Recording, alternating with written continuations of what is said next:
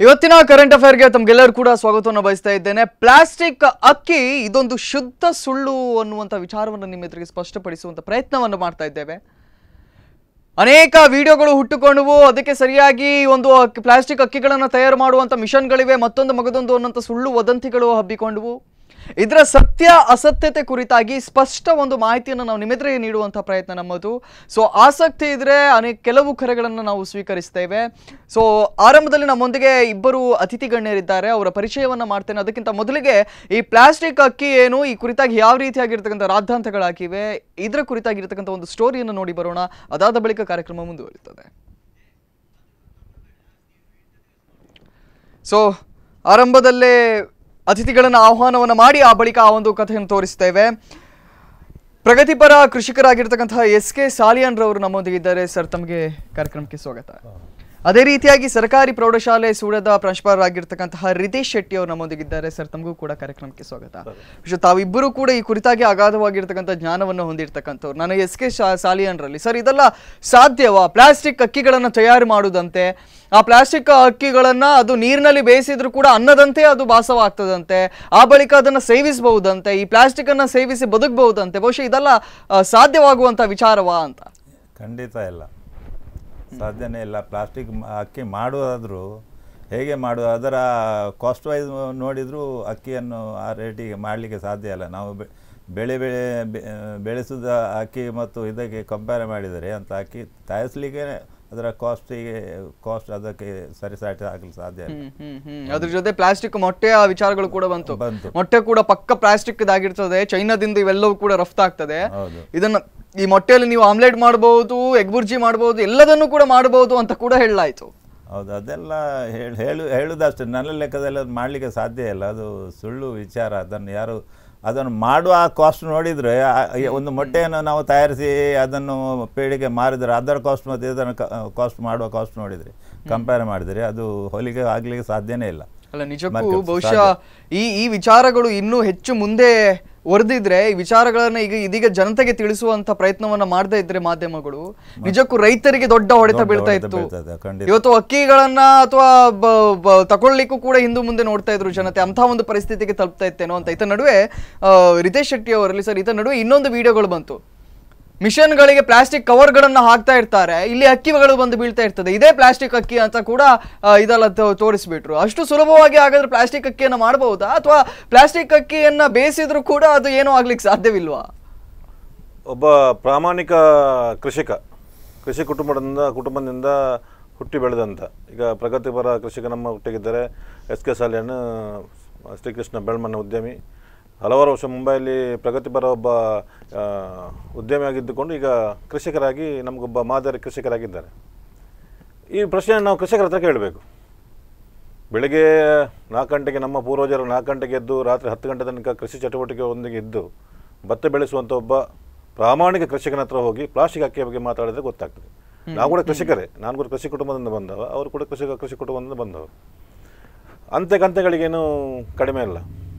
Plastic ಒಬ್ಬ ಪ್ರಾಮಾಣಿಕವಾಗಿ ಅಕ್ಕಿ ಬೆಳೆಸಬೇಕಾದ್ರೆ ಸುಮಾರು ಭತ್ತದಿಂದ ಬೇರೆ ಬೇರೆ ಹಂತದ ಮೂಲಕ ಒಂದು 100-130 ದಿನದ ಪ್ರಕ್ರಿಯೆ. ಒಂದು ಭತ್ತ ಬೆಳೆಸಬೇಕಾದ್ರೆ ಬೆಳೆಸಬೇಕಾದ್ರೆ ಅದರಲ್ಲಿ ಕಷ್ಟ ನಷ್ಟ ಅನುಭವಿಸಿದವನಿಗೆ ಮಾತ್ರ ಇದಕ್ಕೆ ಸಮರ್ಪಕವಾದಂಥ ಉತ್ತರ ಕೊಡಲಿಕ್ಕೆ ಅವ ಸಮರ್ಥ.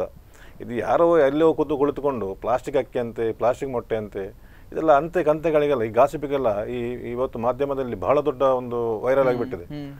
ಒಬ್ಬ ಕಿರಾಣಿ ಅಂಗಡಿಗೆ ಹೋದರೂ ಕೂಡ ಬಹಳ ಸಂಶಯ ದೃಷ್ಟಿಯಿಂದ ಅಕ್ಕಿಯನ್ನ ಒಂದು ಖರೀದಿಸುವಂತ ಪ್ರಸಂಗ. ಅಲ್ಲ, ಈಗಾಗಲೇ ಸುಮಾರು 1 ತಿಂಗಳಿಂದ ಎಷ್ಟೋ ಕಿರಾಣಿ ಅಂಗಡಿಗಳು ಅದು ಕೂಡ ಬ್ರಾಂಡೆಡ್ ಅಕ್ಕಿಗಳನ್ನ ಮಾತ್ರ ಇದೀಗ ಸೇಲ್ ಆಗ್ತಾ ಇದೆ. ಸಣ್ಣ ಪುಟ್ಟ ರೈತರು ಬೆಳೆದಂತಹ ಅಕ್ಕಿಗಳು ಇವತ್ತು ಸೇಲ್ ಆಗದೆ ಇರುವಂತಹ ಸಂದರ್ಭಗಳು ಕೂಡ ಇದೀಗ ಹೆಚ್ಚಿನ ಕಡೆಯಲ್ಲಿ ಕಂಡಿದ್ದೇವೆ.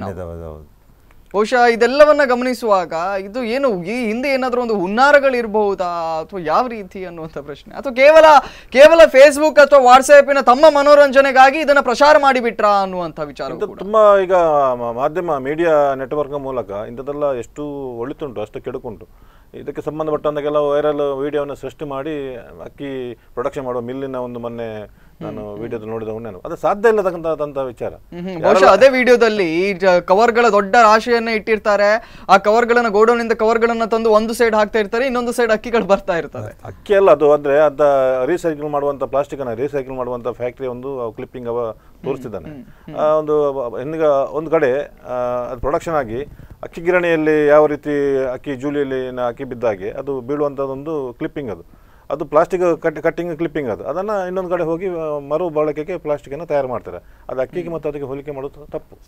ಎಸ್ ಕೆ ಸಾಲಿಯನ್ರಲ್ಲಿ ತಾವು ಕೇವಲ ಅಕ್ಕಿ ವಿಚಾರ ಮಾತ್ರ ಅಲ್ವಾ, ತಾವು ಉದ್ಯಮಿಯೊಂದಿಗೆ ಪ್ರಗತಿಪರ ಕೃಷಿಕರು ಕೂಡ. ತಮ್ಮಲ್ಲಿ ಇರ್ತಕ್ಕಂಥ ಪ್ರಶ್ನೆ, ಇದೀಗ ಅಕ್ಕಿ ಆಯ್ತು, ಇದ್ರ ಜೊತೆಯಲ್ಲೇ ಈಗ ಎಲೆಕೋಸುಗಳನ್ನ ಪ್ಲಾಸ್ಟಿಕ್ ಅಲ್ಲಿ ಮಾಡ್ಲಿಕ್ಕೆ ಸಾಧ್ಯವಿದೆಯಾ? ಹೆಚ್ಚಾಗಿ ಕೇಳಿ ಬರ್ತಾ ಇರ್ತಕ್ಕಂಥ ವಿಚಾರ ಎಲೆಕೋಸು ಪ್ಲಾಸ್ಟಿಕ್ ಅಲ್ಲಿ ಆಗ್ತದೆ ಅನ್ನುವಂಥ. ಯಾವುದು ಎಲೆಕೋಸು ಏನಿದೆ ಈಗ ಹೂಕೋಸು, ಗೋಬಿ ಮಂಚೂರಿಗಳನ್ನ ಹೂಕೋಸಿನಲ್ಲಿ ಮಾಡ್ತಾರೆ, ಅದೇ ರೀತಿಯಾಗಿ ಎಲೆಕೋಸನ್ನ ಪ್ಲಾಸ್ಟಿಕ್ ಅಲ್ಲಿ ಮಾಡಿ ಇಡ್ತಾರೆ. ಪ್ಲಾಸ್ಟಿಕ್ ನ ಎಲೆಕೋಸುಗಳು ರಫ್ತಾಗ್ತಾ ಇದೆ ಚೈನಾದಿಂದ ಅನ್ನುವಂಥ ಮಾತುಗಳು ಕೂಡ ಇವೆ. ಹೌದಾ? ನಾನು ಅದನ್ನು ಕೇಳಲೇ ಇದೆ, ನನಗೆ ಪೇಪರ್ನಲ್ಲಿ ಕೂಡ ಕಂಡಿಲ್ಲ. ಅದು ಸಾಧ್ಯ ನೆಲ ಲೆಕ್ಕದಲ್ಲಿ. ಅದಕ್ಕೆ ನಾನು ಹೇಳೋದು, ನಾವು ಬೆಳೆಸಿ ಮಾಡೋದಕ್ಕೂ ಎಷ್ಟು ಕಷ್ಟ ಬಂದರೂ ಅದರ ಕಾಸ್ಟಿಗೆ ಇದರ ಕಾಸ್ಟಿಗೆ ಹೊಂದಾಣಿಕೆ ಆಗ್ತದೆ ಅದು. ಎಸ್, ಖಂಡಿತ. ಬಹುಶಃ ಪ್ಲಾಸ್ಟಿಕ್ ಎಂಥದೇ ಪ್ಲಾಸ್ಟಿಕ್ ಆದ್ರೂ ಕೂಡ ಒಮ್ಮೆ ಬೆಂಕಿಯ ಮೇಲೆ ಹಾಕಿದ ಕೂಡಲೇ ಅದರ ನಿಜಾಂಶ ಗೊತ್ತಾಗೇ ಆಗ್ತದೆ. ಯಾಕಂತ ಹೇಳಿದ್ರೆ ಇದೀಗ ಅನೇಕ ಜನರು ಎಲೆಕೋಸನ್ನ ಪರ್ಚೇಸ್ ಮಾಡುವುದನ್ನು ಬಿಟ್ಟುಬಿಟ್ಟಿದ್ದಾರೆ. ರೈತರಿಗೆ ದೊಡ್ಡ ಹೊಡೆತ ಇದು. ಈ ನಮ್ಮ ಭಾಗದಲ್ಲಿ ಅಥವಾ ಮಾಧ್ಯಮಗಳು ಹೆಚ್ಚಾಗಿ ಈ ಒಂದು ಗ್ರಾಮೀಣ ಭಾಗದಲ್ಲಿ ಇದೀಗ ನೀವು ಹೋಗಿ ನೋಡಿದ್ರೆ ಹೆಚ್ಚಾಗಿ ಎಲೆಕೋಸುಗಳನ್ನು ಬಳಸ್ತಾ ಇಲ್ಲ. ಇವತ್ತು ಯಾರು ಕೇಳಿದ್ರೆ ಪ್ರಜ್ಞಾವಂತ ಜನತೆಗೆ ವಾಟ್ಸ್ಆಪ್ಗಳಲ್ಲಿ ವಿಡಿಯೋಗಳನ್ನ ಮಾಡಿ ಚೈನಾದಲ್ಲಿ ಐಸ್ ಕ್ರೀಮ್ ತಯಾರಿಸುವಂತಹ ಒಂದು ವಿಡಿಯೋವನ್ನು ನೋಡಿ ಇವತ್ತು ಎಲೆಕೋಸನ್ನು ಕೂಡ ಇದೇ ರೀತಿ ಮಾಡ್ತಾ ಇದ್ದಾರೆ ಅಂತ ಹೇಳಿ ಎಲೆಕೋಸನ್ನು ಕೂಡ ಇವತ್ತು ಪ್ರಯೋಗಿಸ್ತಾ ಇಲ್ಲ. ಬಹುಶಃ ಈ ಅಕ್ಕಿಗಳ ವಿಚಾರಕ್ಕೆ ನಾವೀಗ ಮರಳಿ ಬರುವುದಾದ್ರೆ, ಒಂದೊಮ್ಮೆ ಇದೀಗ ಪ್ಲಾಸ್ಟಿಕ್ ಅಕ್ಕಿ ಇದ್ರೆ ಅದನ್ನ ಬೇಯಿಸುವಾಗ ಗೊತ್ತಾಗ್ತದೋ ಇಲ್ವೋ ಅನ್ನುವಂಥ ಪ್ರಶ್ನೆ. ಗೊತ್ತಾಗ್ತದೆ. ಈಗ ಒಬ್ಬ ಗೃಹಿಣಿ ಬೆಳಿಗ್ಗೆ ಅಕ್ಕಿಗೆ ಸಂಬಂಧಪಟ್ಟಂಥ ಅದನ್ನು ಶುಚಿಗೊಳಿಸಿ ಪಾತ್ರೆಗೆ ಹಾಕಿ ಬೇಯಿಸುವಾಗಲೇ ಅದರಲ್ಲಿ ಯಾವುದೋ ಒಂದು ಸಣ್ಣ ಪುಟ್ಟ ಒಂದು ಪ್ಲಾಸ್ಟಿಕ್ ಬಿದ್ದರೂ ಗೊತ್ತಾಗುತ್ತೆ. ಏನಂದ್ರೆ ಪೂರಾ ಅಕ್ಕಿ ಪ್ಲಾಸ್ಟಿಕ್ ಅಂತ ಹೇಳಿದ್ರೆ ಅದು ಸಾಧ್ಯವಿಲ್ಲ. ಬೆಂಕಿ ಬಂದ ತಕ್ಷಣ ಪ್ಲಾಸ್ಟಿಕ್ ಅದು ಕರಗಿ ಒಂದು ಕಡೆ ಮುದ್ದೆ ಆಗುವಂತ ಪ್ರಸಂಗ. ಇದು ಯಾಕೆ ಇಷ್ಟು ದೊಡ್ಡ ರೀತಿಯಲ್ಲಿ ಪ್ರಚಾರ ಮಾಡ್ತಾರೆ ಇಲ್ಲಿಯವರೆಗೆ ಅಂತ ಹೇಳಿದ್ರೆ ಈ ಬಾರಿಯ ಅಧಿವೇಶನದಲ್ಲಿ ಕೂಡ ಚರ್ಚೆ ಆಗಿಬಿಡ್ತು. ಪ್ಲಾಸ್ಟಿಕ್ ಅಕ್ಕಿ ಮತ್ತು ಪ್ಲಾಸ್ಟಿಕ್ ಮೊಟ್ಟೆಗಳ ಕುರಿತಾಗಿ ನಿಗಾವನ್ನು ವಹಿಸಬೇಕು. ಪ್ಲಾಸ್ಟಿಕ್ ಅಕ್ಕಿ ಪತ್ತೆ ಆಗಿದೆ, ಶಿವಮೊಗ್ಗದಲ್ಲಿ ಪತ್ತೆ ಆಗಿದೆ, ಹುಬ್ಬಳ್ಳಿಯಲ್ಲಿ, ಧಾರವಾಡದಲ್ಲಿ ಪತ್ತೆ ಆಗಿದೆ, ಇದೆಲ್ಲವನ್ನು ಕೂಡ ನಿಯಂತ್ರಿಸಬೇಕು ಅಂತ ಹೇಳಿ ನಮ್ಮ ಸದನದಲ್ಲಿ ರಾಜಕಾರಣಿಗಳು ಕೂಡ ಮಾತಾಡಿಬಿಟ್ರು. ಸೊ ಜನಗಳು ಈಗ ಯಾವ್ದನ್ನ ನಂಬಬೇಕು ಅನ್ನುವ ಒಂದು ಜಿಜ್ಞಾಸೆಯಲ್ಲಿ ಜನರಿದ್ದಾರೆ. ನಮಗೆ ನಾವು ಮಾಡುವ ಅದು ಕೃಷಿ ಉಂಟಲ್ಲ, ಅದರ ಭತ್ತ ಬರ್ತದಲ್ಲ, ನಮ್ಮ ಮಿಲ್ಲಿನಿಂದ ನಮ್ಮ ಮಿಲ್ಲಿನಲ್ಲಿ ನಾವು ಭತ್ತ ಕೊಟ್ಟೋ ಸ್ಟಾಕ್ ಇರ್ತದೆ, ಅಲ್ಲಿಂದ ಹಾಕಿ ಅವರು ನಮಗೆ ಕಳಿಸ್ತಾರೆ. ಬೇಕಾದ ನಮಗೆ 10 ಕ್ವಿಂಟಲ್ ಈಗ 5-10 ಬ್ಯಾಗ್ ಬೇಕು ಅಂದರೆ ಕಳಿಸ್ತಾರೆ. ಅದರಲ್ಲಿ ಒಂದು ಬ್ಯಾಗ್ ಮಿಕ್ಸಿ ಇದ್ದರು ಬೇರೆ ಅವ್ರ ತಳಿಯದ್ದು. ನಾವು ಈಗ ಒಂದು ಕಜಜ ಅಂತ ಬರ್ತದೆ, ಮತ್ತೊಂದು M4 ಬರ್ತದೆ, ಬೇರೆ ಬೇರೆ ವೆರೈಟಿ ಬರ್ತದೆ. ನಮಗೆ ಊಟ ಮಾಡುವಾಗ ನಾನು ನಮ್ಮ ಮನೆಯಲ್ಲಿ ಕೇಳ್ತೇನೆ, ಅಕ್ಕಿ ಅದು ಚೇಂಜ್ ಆಗಿದೆ ಇದ್ದರೆ ಇದು ಯಾವ ಅಕ್ಕಿ ಇದು ಅಂತ. ನಮ್ಮ ಯಾವ ಗೋಣಿಯನ್ನು ಮೊನ್ನೆ ಕೊಟ್ಟ ಗೋಣಿ ಅದರದ್ದು ಕೊಟ್ಟ ಒಂದು ಮಿಕ್ಸ್ ಮಾಡಿ ಕಳಿಸ್ತಾರೆ. ಕಜಾಯ ಊಟದಲ್ಲಿ M4 ಕಳಿಸಿದ್ರೆ ಅದು ಗೊತ್ತಾಗ್ತದೆ ಊಟ ಮಾಡುವಾಗ. ಭತ್ತ ತಳಿಯಲ್ಲೇ ಗೊತ್ತಾಗ್ತದೆ ನಾವು ಊಟ ಮಾಡಿ. ಇದು ನಾವು ಕಟ್ಟ ಅಕ್ಕಿ ಅಲ್ಲ, ಭತ್ತ ಅಲ್ಲ ಅದು, ಅದರಿಂದ ಬಂದ ಅಕ್ಕಿ ಇದು ಅಲ್ಲ, ಇದು ಬೇರೆ ಅಕ್ಕಿ. ನಾವು ಅವರಿಗೆ ಫೋನ್ ಮಾಡಿ ಕೇಳ್ತೇವೆ, ನೀವು ನಮಗೆ ಅಕ್ಕಿ ಯಾವ ಕೊಟ್ಟು ಕಳಿಸಿದ್ದು? ನಾವು ಕೊಟ್ಟ ಇದು ಭತ್ತದ ಅಕ್ಕಿ ಅಲ್ಲ. ಕಜಜ ಅಂದರೆ ಅದು ಒಳ್ಳೆಯದು, ಊಟ ಮಾಡಲಿ. ಒಮ್ಮೆ ಊಟ ಮಾಡಿದರೆ ಮತ್ತೆ ನಮಗೆ ಗೊತ್ತಾಗ್ತದೆ ಇದೇ ಅಕ್ಕಿ ನಾವು ಕೊಟ್ಟದ್ದು ಅಲ್ಲ ಸರ್. ಈಗ ನಿಜಕ್ಕೂ ಈ ಅಕ್ಕಿಗಳು ಮಗದೊಂದು ಈ ವಿಚಾರಗಳಕ್ಕಿಂತಲೂ ಹೆಚ್ಚಾಗಿ ಇವತ್ತು ಚರ್ಚೆ ಆಗಬೇಕಾಗಿರ್ತಕ್ಕಂಥ ವಿಚಾರ ರೈತರ ಪರಿಸ್ಥಿತಿ ಯಾವ ರೀತಿಯಾಗಿದೆ. ಇವತ್ತು ಕೃಷಿಕರು ಕೃಷಿಯನ್ನ ಬೆಳಿಲಿಕ್ಕೆ ಎಷ್ಟು ಕಷ್ಟಪಡ್ತಾ ಇದ್ದಾರೆ, ಅಥವಾ ಬೆಳಿಲಿಕ್ಕೆ ಸಲಕರಣೆಗಳು ಅಥವಾ ಕೆಲಸಗಾರರು ಸಿಗ್ತಾ ಇದ್ದಾರಾ? ಇವೆಲ್ಲದರ ನಡುವೆ ಇನ್ನೊಂದು ದೊಡ್ಡ ಸವಾಲು ಏನು ಅಂತ ಕೇಳಿದ್ರೆ, ಇಂತಹ ಪ್ಲಾಸ್ಟಿಕ್ ಅಕ್ಕಿ ಅಂತೆ, ಪ್ಲಾಸ್ಟಿಕ್ ಹೂಕೋಸ್ ಅಂತೆ, ಪ್ಲಾಸ್ಟಿಕ್ ಎಲೆಕೋಸ್ ಅಂತೆ, ಮತ್ತೊಂದು ಪ್ಲಾಸ್ಟಿಕ್ ಅಂತೆ, ಇನ್ನೊಂದು ಪ್ಲಾಸ್ಟಿಕ್ ಅಂತೆ, ಅದಲ್ಲದೆ ಬೇರೆದಕ್ಕೆ ಇಂಜೆಕ್ಷನ್ಗಳನ್ನ ಅಳವಡಿಸ್ತಾರಂತೆ. ಇವೆಲ್ಲದರ ನಡುವೆ ಎಲ್ಲೋ ಒಂದು ರೀತಿ ರೈತಾಪಿ ವರ್ಗ ಇವತ್ತು ತತ್ತರಿಸಿ ಹೋಗಿದೆ ಅನ್ನುವಂಥ ವಿಚಾರ. ನಿಜಕ್ಕೂ ಇವತ್ತು ರೈತರ ಸತ್ಯ ಈಗ ಯಾವ ಪರಿಸ್ಥಿತಿಯಲ್ಲಿದ್ದಾರೆ ಅನ್ನೋದು ಬೇಕಾಗಿದೆ ಸರ್. ಈಗ ಅದೇ ಕಷ್ಟ ನೋಡಿ. ನಾವು ಈಗ ಸಾಗುವಳಿ ಮಾಡಿದ್ವಿ, ಇವರಿಗೂ ಕೂಡ ಗೊತ್ತುಂಟು. ಈಗ ಇವತ್ತಿನ ವಿಷಯ ನಾನು ಹೇಳ್ತೇನೆ. ನಿನ್ನೆ ಆಗಲಿ ಇವತ್ತಾಗಲಿ ಆಗಲಿ, ಬೆಳಿಗ್ಗೆ ಇಲ್ಲಿ ನಾವು ಬೆಳ್ಮಣ್ಣಿಂದ ಎಷ್ಟು ಜನ ಸಿಗ್ತಾರೆ, ಒಂದು 5-7 ಜನ ಸಿಗ್ತಾರೆ. ಅವರು ನಾನೇ ಸ್ವತಃ ಗಾಡಿಯಲ್ಲಿ ಕರ್ಕೊಂಡು ಹೋಗೋದು ಅಲ್ಲಿಗೆ. ಈಗ ಸಂಜೆ ಅವರನ್ನು ಮನೆ ಕರ್ಕೊಂಡು ಇವತ್ತು ನಾನು ಡೈರೆಕ್ಟ್ ಬಂದೆ, ಬೇರೆ ಗಾಡಿಗೆ ಅರೇಂಜ್ಮೆಂಟ್ ಮಾಡಿ ಬಂದೆ. ಡೈರೆಕ್ಟ್ ಮನೆಯಿಂದ 2 ಮನೆ ಉಂಟಲ್ಲ ನಮ್ಮದು, ಕೃಷಿ ಮಾಡುವ ಮನೆ ಒಂದು, ನಾವು ಇಲ್ಲಿ ನಿಲ್ಲುವ ಒಂದು ಮನೆ, ಬಿಸ್ನೆಸ್ ಇಲ್ಲಿ ನಡೀತದೆ ಅದೊಂದು ಮನೆ. ಬೆಳ್ಮಣ್ಣೆಲ್ಲ ಒಂದು ಬಿಸ್ನೆಸ್ ನಡೀತದೆ.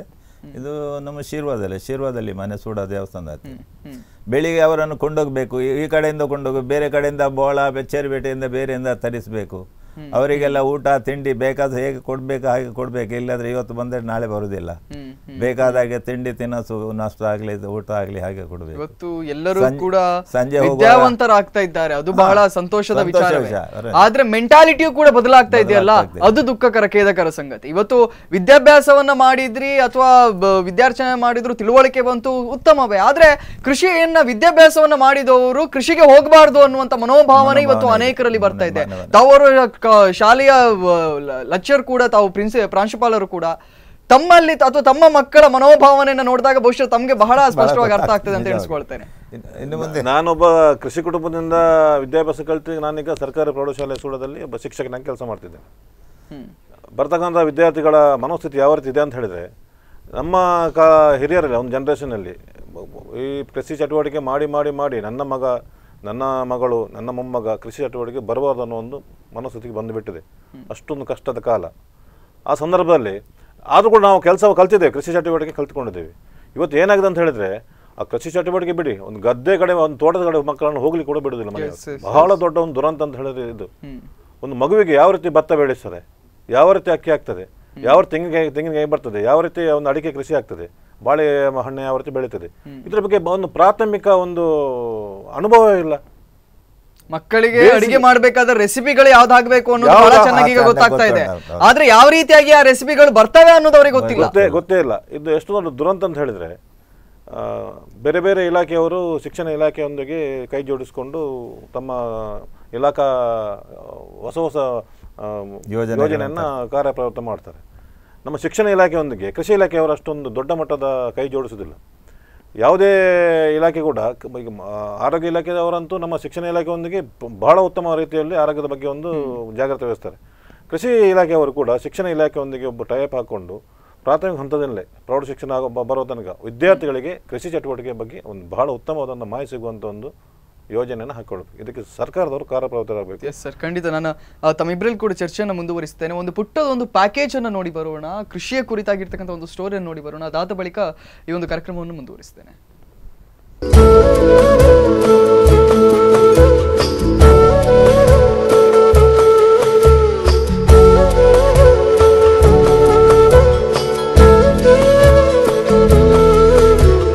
ಶಿರ್ವಾ ಗ್ರಾಮದ ಮಕ್ಕೇರಿ ಬೈಲ್ನ ಯಶಸ್ವಿ ಉದ್ಯಮಿ ಎಸ್ಕೆ ಸಾಲಿಯಾನ್ ಅವರ ಗದ್ದೆಯಲ್ಲಿ ಕೃಷಿ ಕಾರ್ಯ ಚುರುಕುಗೊಂಡಿದೆ. ಎಸ್ಕೆ ಸಾಲಿಯಾನ್ ಯಶಸ್ವಿ ಉದ್ಯಮಿಯಾಗಿದ್ದು ತನ್ನ ಉದ್ಯಮದ ನಡುವೆಯೂ ಬೇಸಾಯ ಮಾಡುತ್ತಾರೆ. ಪ್ರತಿ ವರ್ಷ ಜೂನ್ ತಿಂಗಳಲ್ಲಿ ಕೃಷಿ ಕಾರ್ಯ ಮುಗಿಸುತ್ತಾರೆ. ಮಳೆ ಬರುವುದನ್ನ ಕಾಯದೆ ತಮ್ಮ ಕೃಷಿ ಮುಗಿಸಿಬಿಡುತ್ತಾರೆ.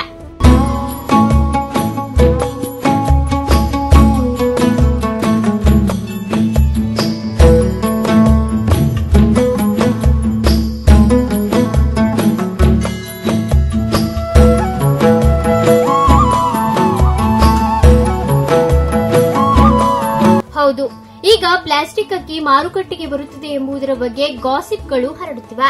ಈ ಸಂದರ್ಭದಲ್ಲಿ ಎಲ್ಲಾ ಕೃಷಿಕರು ತಮ್ಮ ಗದ್ದೆಯಲ್ಲಿ ಕೃಷಿ ಕಾರ್ಯ ಮಾಡಿ ಉತ್ತಮವಾದ ಅಕ್ಕಿಯನ್ನ ಪಡೆಯಬಹುದು. ಇದರಿಂದ ಯಾವುದೇ ಪ್ಲಾಸ್ಟಿಕ್ ಅಕ್ಕಿಯ ಬಗ್ಗೆ ತಲೆಕೆಡಿಸಿಕೊಳ್ಳಬೇಕಾಗಿಲ್ಲ ಎನ್ನುತ್ತಾರೆ ಎಸ್ಕೆ ಸಾಲಿಯಾನ್. ಬರ್ಲಿಕ್ಕೆ ಸಾಧ್ಯವಿಲ್ಲ, ಅದರ ಗಾಸಿಪ್. ಪ್ಲಾಸ್ಟಿಕ್ ಅಕ್ಕಿ ಬರುವ ಸಾಧ್ಯವಿಲ್ಲ. ಎಲ್ಲೋ ಒಬ್ಬ ಒಂದು ಕಡೆ ಹೇಳ್ತಾರೆ ಅದಕ್ಕೆ ರೆಕ್ಕೆ ಬುಕ್ಕ ಸೇರಿಕೊಂಡು ಪ್ಲಾಸ್ಟಿಕ್ ಅಕ್ಕಿ ಆ ರೀತಿ ಬರ್ಲಿಕ್ಕೆ ಸಾಧ್ಯ ಇಲ್ಲ. ಗೋಡನಲ್ಲಿರ್ತಕ್ಕಂಥ ಅಕ್ಕಿ ಯಾವುದೇ ರೀತಿ ಕೆಮಿಕಲ್ ಒಂದು ರಿಯಾಕ್ಷನಿಂದಾಗಿ ಪ್ಲಾಸ್ಟಿಕ್ ಅಕ್ಕಿಯಾಗಿ ಪರಿವರ್ತನೆ ಆಗಬಹುದು ವಿನ ಪ್ಲಾಸ್ಟಿಕ್ ಅಕ್ಕಿ ತಯಾರು ಮಾಡೋದು ಹಾಗೂ ಪ್ಲಾಸ್ಟಿಕ್ ಮೊಟ್ಟೆ ಬರೋದು ಅದು ಸುಳ್ಳು. ನಮ್ಮ ಒಂದು ಕೃಷಿಕರ ಅಭಿಪ್ರಾಯ. ನಾವು ಕೃಷಿಕರಾಗಿದ್ದುಕೊಂಡು ನಾವು ಅದರ ಬಗ್ಗೆ ಹೇಳ್ತಿದ್ದೇವೆ. ಇದರ ಬಗ್ಗೆ ಸರಿಯಾದ ಒಂದು ಮಾಹಿತಿ ಕೊಡಬೇಕು. ಇವತ್ತು ಒಂದು ಕಿರಾಣಿ ಅಂಗಡಿ ಹೋದರೆ ಅಕ್ಕಿಗೆ ಖರೀದಿ ಮಾಡುವಾಗ ಒಂಥರ ಒಂದು ಸಂಶಯದಿಂದ ಖರೀದಿ ಮಾಡೋದು. ಗಿರಾಕಿಯವರಿಗೆ ಕಿರಾಣಿ ಅಂಗಡಿಯವನು ಕೂಡ ಒಂದು ಸಂಶಯ ಪಡೆಯುವಾಗ ಅಪಟ ಕೃಷಿಕನಾಗಿ ನಮಗೆ ಅದು ಸಂಶಯವಿಲ್ಲ. ಅಕ್ಕಿಯನ್ನು ನೋಡಿದ ತಕ್ಷಣ ಗೊತ್ತಾಗ್ತದೆ ನಮಗೆ ಅದು ಅಕ್ಕಿ ಯಾವ ರೀತಿ ಅದು ಅಂತ. ಪ್ಲಾಸ್ಟಿಕ್ ಅಕ್ಕಿ ಬರಲಿಕ್ಕೆ ಸಾಧ್ಯವಿಲ್ಲ, ಇದು ಸುಳ್ಳು ಅಂತ ನಾವು ಒಂದು ಕೃಷಿಕನಾಗಿ ಇದ್ಕೊಂಡು ಹೇಳ್ತಿದ್ದೇವೆ. ಶಿರ್ವಾದ ಮಕ್ಕೇರಿ ಬೈಲ್ ಮತ್ತು ಸೂಡಾ ಪರಿಸರದಲ್ಲಿ ಕೃಷಿಕರು ಕೃಷಿ ಕಾರ್ಯ ಮಾಡುವುದನ್ನೇ ಬಿಟ್ಟಿದ್ದಾರೆ. ಕಾರಣ ಕೃಷಿ ಕಾರ್ಯಕ್ಕೆ ಸರಿಯಾದ ಕೂಲಿ ಆಳುಗಳು ಸಿಗುತ್ತಿಲ್ಲ. ಇನ್ನೊಂದು ಕಡೆ ನವಿಲು ಮತ್ತು ಮಂಗಗಳ ಕಾಟದಿಂದ ಕೃಷಿಯಿಂದ ದೂರ ಉಳಿದಿದ್ದಾರೆ. ಆದರೆ ಎಸ್ಕೆ ಸಾಲಿಯಾನ್ ಈ ಯಾವುದಕ್ಕೂ ತಲೆಕೆಡಿಸಿಕೊಳ್ಳದೆ ಕೃಷಿ ಕಾರ್ಯ ಮಾಡುತ್ತಾರೆ. ಸುಮಾರು 15 ರಿಂದ 35 ಜನರು ಕೃಷಿ ಕಾರ್ಯದಲ್ಲಿ ತೊಡಗಿಕೊಳ್ಳುತ್ತಾರೆ. ಶಿರ್ವಾ ಭಾಗದಲ್ಲಿ ಉತ್ತಮ ಕೃಷಿಕರಾಗಿ ಮತ್ತು ಒಬ್ಬ ಯಶಸ್ವಿ ಉದ್ಯಮಿಯಾಗಿ ಎಲ್ಲರಿಗೂ ಮಾದರಿಯಾಗಿದ್ದಾರೆ. ಇವರ ಕೃಷಿ ಕಾರ್ಯ ಕಂಡು ಈ ಗ್ರಾಮದ ಜನರು ಕೃಷಿ ಮಾಡಲು ಮುಂದೆ ಬಂದಿದ್ದಾರೆ.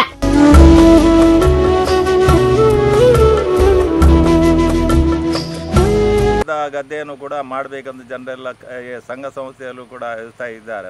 ನನಗೆ ಕೂಡ ಒಂದೆರಡು ಸಂಘ ಸಂಸ್ಥೆಯರು ಕೂಡ ಕೇಳ್ತಾ ಇದ್ರು, ಇನ್ನು ಎಲ್ಲಿಯಾದರೂ ಅಡಿಯಲ್ಲಿ ಇದ್ದ ಗದ್ದೆಯನ್ನು ನಾವು ಮಾಡಬೇಕು, ನಮಗೆ ಈ ಸಲ ನಷ್ಟ ಆದರೂ ತೊಂದರೆ ಇಲ್ಲ, ಅದನ್ನು ಮಾಡಬೇಕಂತ ಆಸಕ್ತಿಯಲ್ಲಿ ಇದ್ದಾರೆ. ಹಾಗೆ ಮಾಡಿದರೆ ಇನ್ನೂ ಹೆಚ್ಚಾಗಿ ಕೃಷಿ ಮಾಡ್ಬೋದು ಅಷ್ಟೇ. ಮತ್ತು ಒಂದೇ ವಿಷಯ ಅಂತ ಹೇಳುವುದಾದರೆ, ದೂರದ ಗದ್ದೆ ಇದ್ದರೆ ನವಿಲು ಮತ್ತು ಮಂಗಗಳ ಕಾಟದಿಂದ ಸ್ವಲ್ಪ ತೊಂದರೆ ಆಗ್ತದೆ. ಮನೆ ಹತ್ತಿರ ಗದ್ದೆಗಳಿದ್ದರೆ ಅದನ್ನು ಹೇಗಾದರೂ ಮಾಡ್ಬೋದು. ದೂರ ಹೋಗಿ ಮಾಡಿ ಬಂದರೆ ಈಗ ನವಿಲುಗಳ ಉಪದ್ರವ ತುಂಬ ಜಾಸ್ತಿ ಆಗಿದೆ, ಅದು ಕೂಡ ಹೇಳ್ತಾ ಇದ್ದಾರೆ. ಅದಕ್ಕಾಗಿ ಏನಾದರೂ ಗೌರ್ಮೆಂಟ್ ನಮ್ಮ ಸರಕಾರ ಅದಕ್ಕೆ ಏನಾದರೂ ಒಂದು ವ್ಯವಸ್ಥೆ ಮಾಡಿದರೆ ಒಳ್ಳೆಯದುಂಟು. ಇದಕ್ಕೆ ಏನು ಮಾಡೋದು ಅಂತ ಎಲ್ಲ ಹೆಚ್ಚಿನವರು ಹೇಳೋದು, ಮಂಗಗಳ ಮತ್ತು ನವಿಲುಗಳ ಕಾಟದಿಂದ ನಮಗೆ ಯಾವುದು ಮಾಡಲಿಕ್ಕೆ ಕೃಷಿ ಆಗಲಿ ತರಕಾರಿ ಆಗಲಿ ಮಾಡಲಿಕ್ಕೆ ಸಾಧ್ಯ ಇಲ್ಲ ಅಂತ ಹೇಳ್ತಾರೆ. ಇವರ ಈ ಕೃಷಿ ಕಾರ್ಯ ಮಾಧ್ಯಮವು ಗುರುತಿಸಿದ್ದು, ಬೇಸಾಯದಿಂದ ದೂರ ಉಳಿದಿರುವ ಕೃಷಿಕರಿಗೆ ಇವರು ಮಾದರಿ ಕೃಷಿಕರಾಗಿದ್ದಾರೆ. ಎಲ್ಲರೂ ಇದೇ ರೀತಿ ಕೃಷಿ ಕಾರ್ಯ ಮಾಡಿದರೆ ಯಾವುದೇ ಕಲಬೆರಕೆಯ ಭಯವಿರುವುದಿಲ್ಲ.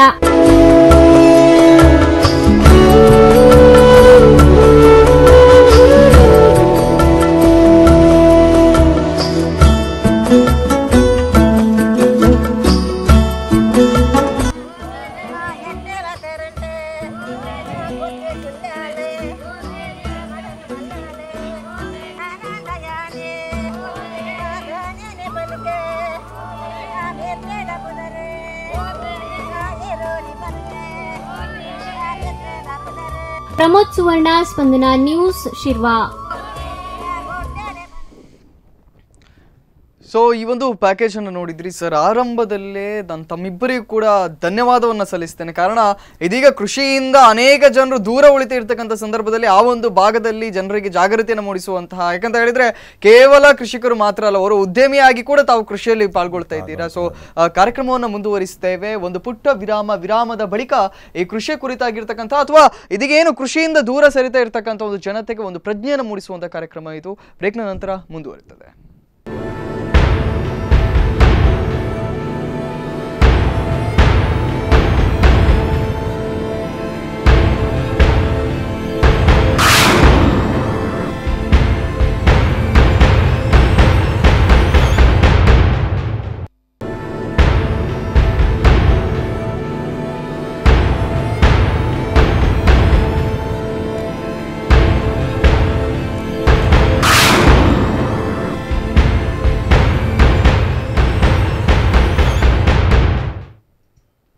ಇವತ್ತು ಪ್ಲಾಸ್ಟಿಕ್ ಅಕ್ಕಿ ಅಥವಾ ಪ್ಲಾಸ್ಟಿಕ್ ಮೊಟ್ಟೆ, ಪ್ಲಾಸ್ಟಿಕ್ ಹೂಕೋಸು ಇದೆಲ್ಲವನ್ನು ಅರಿಯುವ ಮೊದಲಿಗೆ ಕೃಷಿ ಅಂದರೆ ಏನು ಅನ್ನೋದನ್ನು ನಾವು ಅರಿತುಕೊಳ್ಬೇಕಾಗಿದೆ, ಅಥವಾ ಕೃಷಿ ಯಾಕೆ ಬೇಕು ಅನ್ನೋದನ್ನು ಕೂಡ ನಾವು ಅರಿತುಕೊಳ್ಬೇಕಾಗಿದೆ. ಸೊ ಈ ಕುರಿತಾಗಿ ಇನ್ನೂ ಹೆಚ್ಚಿನ ಚರ್ಚೆಯನ್ನು ಮಾಡ್ತೇವೆ. ಸರ್, ತಮ್ಮಿಬ್ಬರಿಗೂ ಕೂಡ ಕಾರ್ಯಕ್ರಮಕ್ಕೆ ಮತ್ತೊಮ್ಮೆ ಸ್ವಾಗತವನ್ನು ಬಯಸ್ತಾ ಇದ್ದೇನೆ. ನಾನು SK ಸಾಲಿಯನ್ರಲ್ಲಿ ತಾವು ಓರ್ವ ಉದ್ಯಮಿ. ಸೊ ಉದ್ಯಮಿಯಾಗಿದ್ದುಕೊಂಡು ಈ ಒಂದು ಕೃಷಿಯ ಕುರಿತಾಗಿ ಈ ರೀತಿಯಾಗಿರ್ತಕ್ಕಂಥ ಕಾಳಜಿ ಯಾಕೆ ಬಂತು? ಯಾಕಂತ ಹೇಳಿದ್ರೆ ಇದೀಗ ಉದ್ಯಮಿಗಳು ಅಂತ ಹೇಳಿದ್ರೆ ಈಗ ಯಾವ ರೀತಿ ಸಾಗ್ತಾ ಇದೆ ಅಂತ ಹೇಳಿದ್ರೆ, ಉದ್ಯಮಿಗಳು ಅಂತ ಹೇಳಿದ್ರೆ ಉದ್ಯಮವನ್ನು ಮಾತ್ರ ಮಾಡುವುದು, ಆ ಉದ್ಯಮದಲ್ಲಿ ಕೃಷಿಯನ್ನ ಬಿಟ್ಟು ಬೇರೆ ಎಲ್ಲದೂ ಬರ್ತದೆ ಅಂತ ಹೇಳಿ.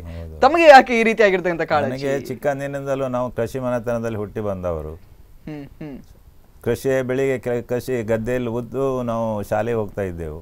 ನಮ್ಮ ಮಾವನವರಿಗೆ ಎಷ್ಟು ಬೇಕು ಶಾಲೆ ಬಿಟ್ಟ ನಂತರವೂ ನಾವು ಕೃಷಿಗೆ ಪೂರ್ಣ ಎಲ್ಲ ಕೆಲಸ ನಾವು ಕೃಷಿ ಅದು ಮಾಡ್ತಾ ಇದ್ದೆವು. ಮತ್ತು ನಾವು 1990 ಒಂದು 23 ವರ್ಷದಲ್ಲಿ ನಾವು ಬೊಂಬೈಗೆ ಹೋದೆ. ಬೊಂಬೈಗೆ ಹೋಗಿ ಅಲ್ಲಿ ಸಾಕಷ್ಟು ಸಕ್ಸಸ್ ಬಿಸ್ನೆಸ್ ಮ್ಯಾನ್, ಸ್ವಲ್ಪ ವರ್ಷ 1-2-3 ವರ್ಷ ಕೆಲಸ ಮಾಡಿದೆ ಮತ್ತು ನನ್ನ ಸ್ವತಃ ಬಿಸ್ನೆಸ್ ಚಾಲು ಮಾಡಿ ನಾನು ಒಂದು ಸಕ್ಸಸ್ ಬಿಸ್ನೆಸ್ ಮ್ಯಾನ್ ಆಗಿದ್ದೆ. ಒಂದು 100-200 ಜನ ಕೆಲಸ ಕೂಡ ಇದ್ದರು ಜನರು. ತುಂಬ ಒಳ್ಳೆಯ ಬಿಸ್ನೆಸ್. ಈಗ ನನ್ನ ಆದ ಬಿಸ್ನೆಸ್ ಎಲ್ಲ ಮಗ ನೋಡ್ತಾ ಇದ್ದಾನೆ. ನಾನು ಬೊಂಬೈಲಿ ಬಿಸ್ನೆಸ್ ನಡೀತಾ ಇದೆ. 2000ಗೆ ನಾವು ಆ್ಯಕ್ಚುಲಿ ಊರಿಗೆ ಬಂದು ಸೆಟ್ಲ್ ಆದೆ. ಈಗಲೂ ಯಾವಾಗಲೊಮ್ಮೆ ಬೊಂಬೈಗೆ ಹೋಗ್ತೇನೆ ಬರ್ತೇನೆ. ಇಲ್ಲಿ ಕೂಡ ನಮ್ಮದು ಮದುವೆ ಹಾಲ್ complex, bungalow, petrol pump, service station ಎಲ್ಲ ಇದೆ ಇಲ್ಲಿ ಬೆಳ್ಮಣ್ಣಲ್ಲಿ. ಬೇಕಾದಷ್ಟು ಇವರಿಗೆ ಕೂಡ ಗೊತ್ತುಂಟು. ಇವರದ್ದು ವೈನ್ ಶಾಪ್ ಇದೆ ನನ್ನ ಬಿಲ್ಡಿಂಗ್ನಲ್ಲಿ ಇವರದ್ದು. ಶ್ರೀಕೃಷ್ಣ ನಮ್ಮದು ಅಂತ ಬೊಂಬೆಯಲ್ಲಿ Shrikrishna ರೋಡ್ವೇ, Shrikrishna service station, Shrikrishna complex, Shrikrishna ಎಲ್ಲ ಶ್ರೀಕೃಷ್ಣ ಹೆಸರಿನಲ್ಲಿ ನಡೀತಾ ಇದೆ. ಅದು ನಮ್ದು SK ಸಾಲಿಯನ್ ಅಂತ ಹೆಸರು, ಶಿರ್ವ ಕೃಷ್ಣ ಸಾಲಿಯನ್ ಅಂತ. ಕೃಷ್ಣ ಸಾಲಿಯನ್. ಸೊ ಹಾಗೆ ಎಲ್ಲವೂ ಕೂಡ ಕೃಷ್ಣ ಇರ್ತವೆ. ಸೊ ಇದರ ನಡುವೆ ಈ ಒಂದು ಪ್ಲಾಸ್ಟಿಕ್ ಅಕ್ಕಿ ಕುರಿತಾಗಿರ್ತಕ್ಕಂಥ ಒಂದು ವಿಜುವಲ್ ಅನ್ನು ನೋಡೋಣ. ಯಾವ ರೀತಿಯಾಗಿ ಇವರು ಪ್ಲಾಸ್ಟಿಕ್ ಅಕ್ಕಿ ಮತ್ತೊಂದು ಅಂತ ಹೇಳ್ತಾ ಇದ್ದಾರೆ ಅಂತ ಹೇಳಿ, ಅದಾದ ಬಳಿಕ ಕೃಷಿಯ ಕುರಿತಾಗಿ ಹೆಚ್ಚಿನ ಚರ್ಚೆಯನ್ನು ಮಾಡ್ತೇವೆ. This is to show that is California rice. It's grown in the US made. So if you want to be healthy, don't eat the plastic. You're not made from plastic, and you're not phony. This is real. Bán này về mình chai hè về cloud chứ. Hai về miền thông nghe mà về thông chơi đời cò lì. Và mờm khơi tới đạp được sờ lén bạn này. ಈ visual ಅನ್ನು ಯಾಕೆ ತೋರಿಸ್ತಾ ಇದ್ದೇವೆ ಅಂತ ಹೇಳಿದ್ರೆ, ಇದರಲ್ಲಿ ಇದೆ plastic ಅಕ್ಕಿ ಅಂತ ಹೇಳಿ. ಇಂಡಿಯಾದ ಈ ಒಂದು ವಿಜುವಲ್ಗಳನ್ನ ನೋಡಿ ಅಮೆರಿಕದಲ್ಲಿ ಕೂಡ ಇಲ್ಲ ನಾವು ಅಕ್ಕಿ ತಿನ್ನುವುದೇ ಕಷ್ಟ ಅಂತ ಹೇಳಿ ಅದನ್ನು ಟೆಸ್ಟ್ ಮಾಡ್ಲಿಕ್ಕೆ ಹೋಗಿದ್ದಾರೆ. ಇಲ್ಲ, ಅದು ಸ್ವತಃ ಅಕ್ಕಿಯೇ ಅನ್ನೋದು ಅವರಿಗೆ ಗೊತ್ತಾಗಿದೆ. ಸೊ ಈ ರೀತಿಯಾಗಿರ್ತಕ್ಕಂಥ ತಪ್ಪು ತಿಳುವಳಿಕೆಗಳು ಇವತ್ತಿಗೆ ಇದೀಗ ಹರಡ್ತಾ ಇದೆ. ಬಟ್ ಅಚ್ಚರಿಯ ಸಂಗತಿ ಏನು ಅಂತ ಕೇಳಿದ್ರೆ, ಈಗ ನಾವೇನು ವಿಜುವಲ್ ತೋರಿಸ್ತಾ ಇದ್ದೇವೆ ಇದನ್ನೆಲ್ಲ ಪ್ಲಾಸ್ಟಿಕ್ ಅಕ್ಕಿಗಳು ಅಂತ ಅವರು ಹೇಳ್ತಾ ಆಗ್ತಾ ಇದೆ. ಈ ವಿಜುವಲ್ಗಳು ಹೆಚ್ಚಾಗಿ ಇದೀಗ ವೈರಲ್ ಆಗ್ತಾ ಇರುವಂಥದ್ದು, ವಾಟ್ಸಪ್ಗಳಲ್ಲಿ ಅಥವಾ ಫೇಸ್ಬುಕ್ಗಳಲ್ಲಿ ವೈರಲ್ ಆಗ್ತಾ ಇರುವಂಥ ವಿಜುವಲ್ ಇದಾಗಿದೆ. ಇದನ್ನು ಪ್ಲಾಸ್ಟಿಕ್ ಅಕ್ಕಿ ಅಥವಾ ಪ್ಲಾಸ್ಟಿಕ್ ಅನ್ನ ಮಗದೊಂದು ಅಂತ ಹೇಳ್ತಾ ಇದ್ದಾರೆ. ಸೊ ಇದು ಹೇಗೆ ಮಾಡುವುದು ಅನ್ನೋದನ್ನು ಕೂಡ ನಾವು ನಿಮ್ಮ ಎದುರಿಗೆ ತೋರಿಸ್ತೇವೆ. ಬಹುಶಃ ಚರ್ಚೆಯನ್ನು ಮುಂದುವರಿಸ್ತಾ ನಾನು ರಿತೇಶ್ ಶೆಟ್ಟಿ ಅವರಲ್ಲಿ, ಸರ್ ಬಹುಶಃ ಈಗ ನಿಮ್ಮ ಊರಿನಲ್ಲೇ SK ಸಾಲಿಯನ್ರಂತಹ ಅವರು ಆದರ್ಶಪ್ರಾಯರಾಗಿರ್ತಕ್ಕಂಥವ್ರು ಇದ್ದಾರೆ. ಸೊ ಆ ಭಾಗದಲ್ಲಿ ಇನ್ನಷ್ಟು ಈಗ ಅಡುಬಿದ್ದಿರ್ತಕ್ಕಂತಹ ಒಂದು ಭೂಮಿಯನ್ನು ಮತ್ತೆ ಕೃಷಿಕರಿಗೆ ಉತ್ತೇಜನ ನೀಡುವಂಥ ಕೆಲಸ ಕಾರ್ಯಗಳನ್ನು ಏನಾದರೂ ಮಾಡಲಾಗ್ತಾ ಇದೆಯಾ? ಆಗ್ತದೆ. ಭಾಳ ಖುಷಿಯಿಂದ ಹೇಳ್ತಿದ್ದೇವೆ ನಾವೀಗ ಈ ವಿಚಾರದ ಬಗ್ಗೆ. SK ಸಾಲಿನವರು ಶಾಶ್ವತವಾಗಿ ಊರಲ್ಲಿ ಇದ್ದು ಸಮಯಕ್ಕೆ ಸರಿಯಾಗಿ ಕೃಷಿ ಚಟುವಟಿಕೆಯನ್ನು ಯಾವ ರೀತಿ ಮಾಡಲಿಕ್ಕೆ ಪ್ರಾರಂಭಿಸಿದ್ರು, ಅವರ ಸುತ್ತಮುತ್ತದ ಎಲ್ಲ ಯುವಕರಿಗೆ ಒಂದು ಮಾದರಿಯಾಗಿದ್ದಾರೆ.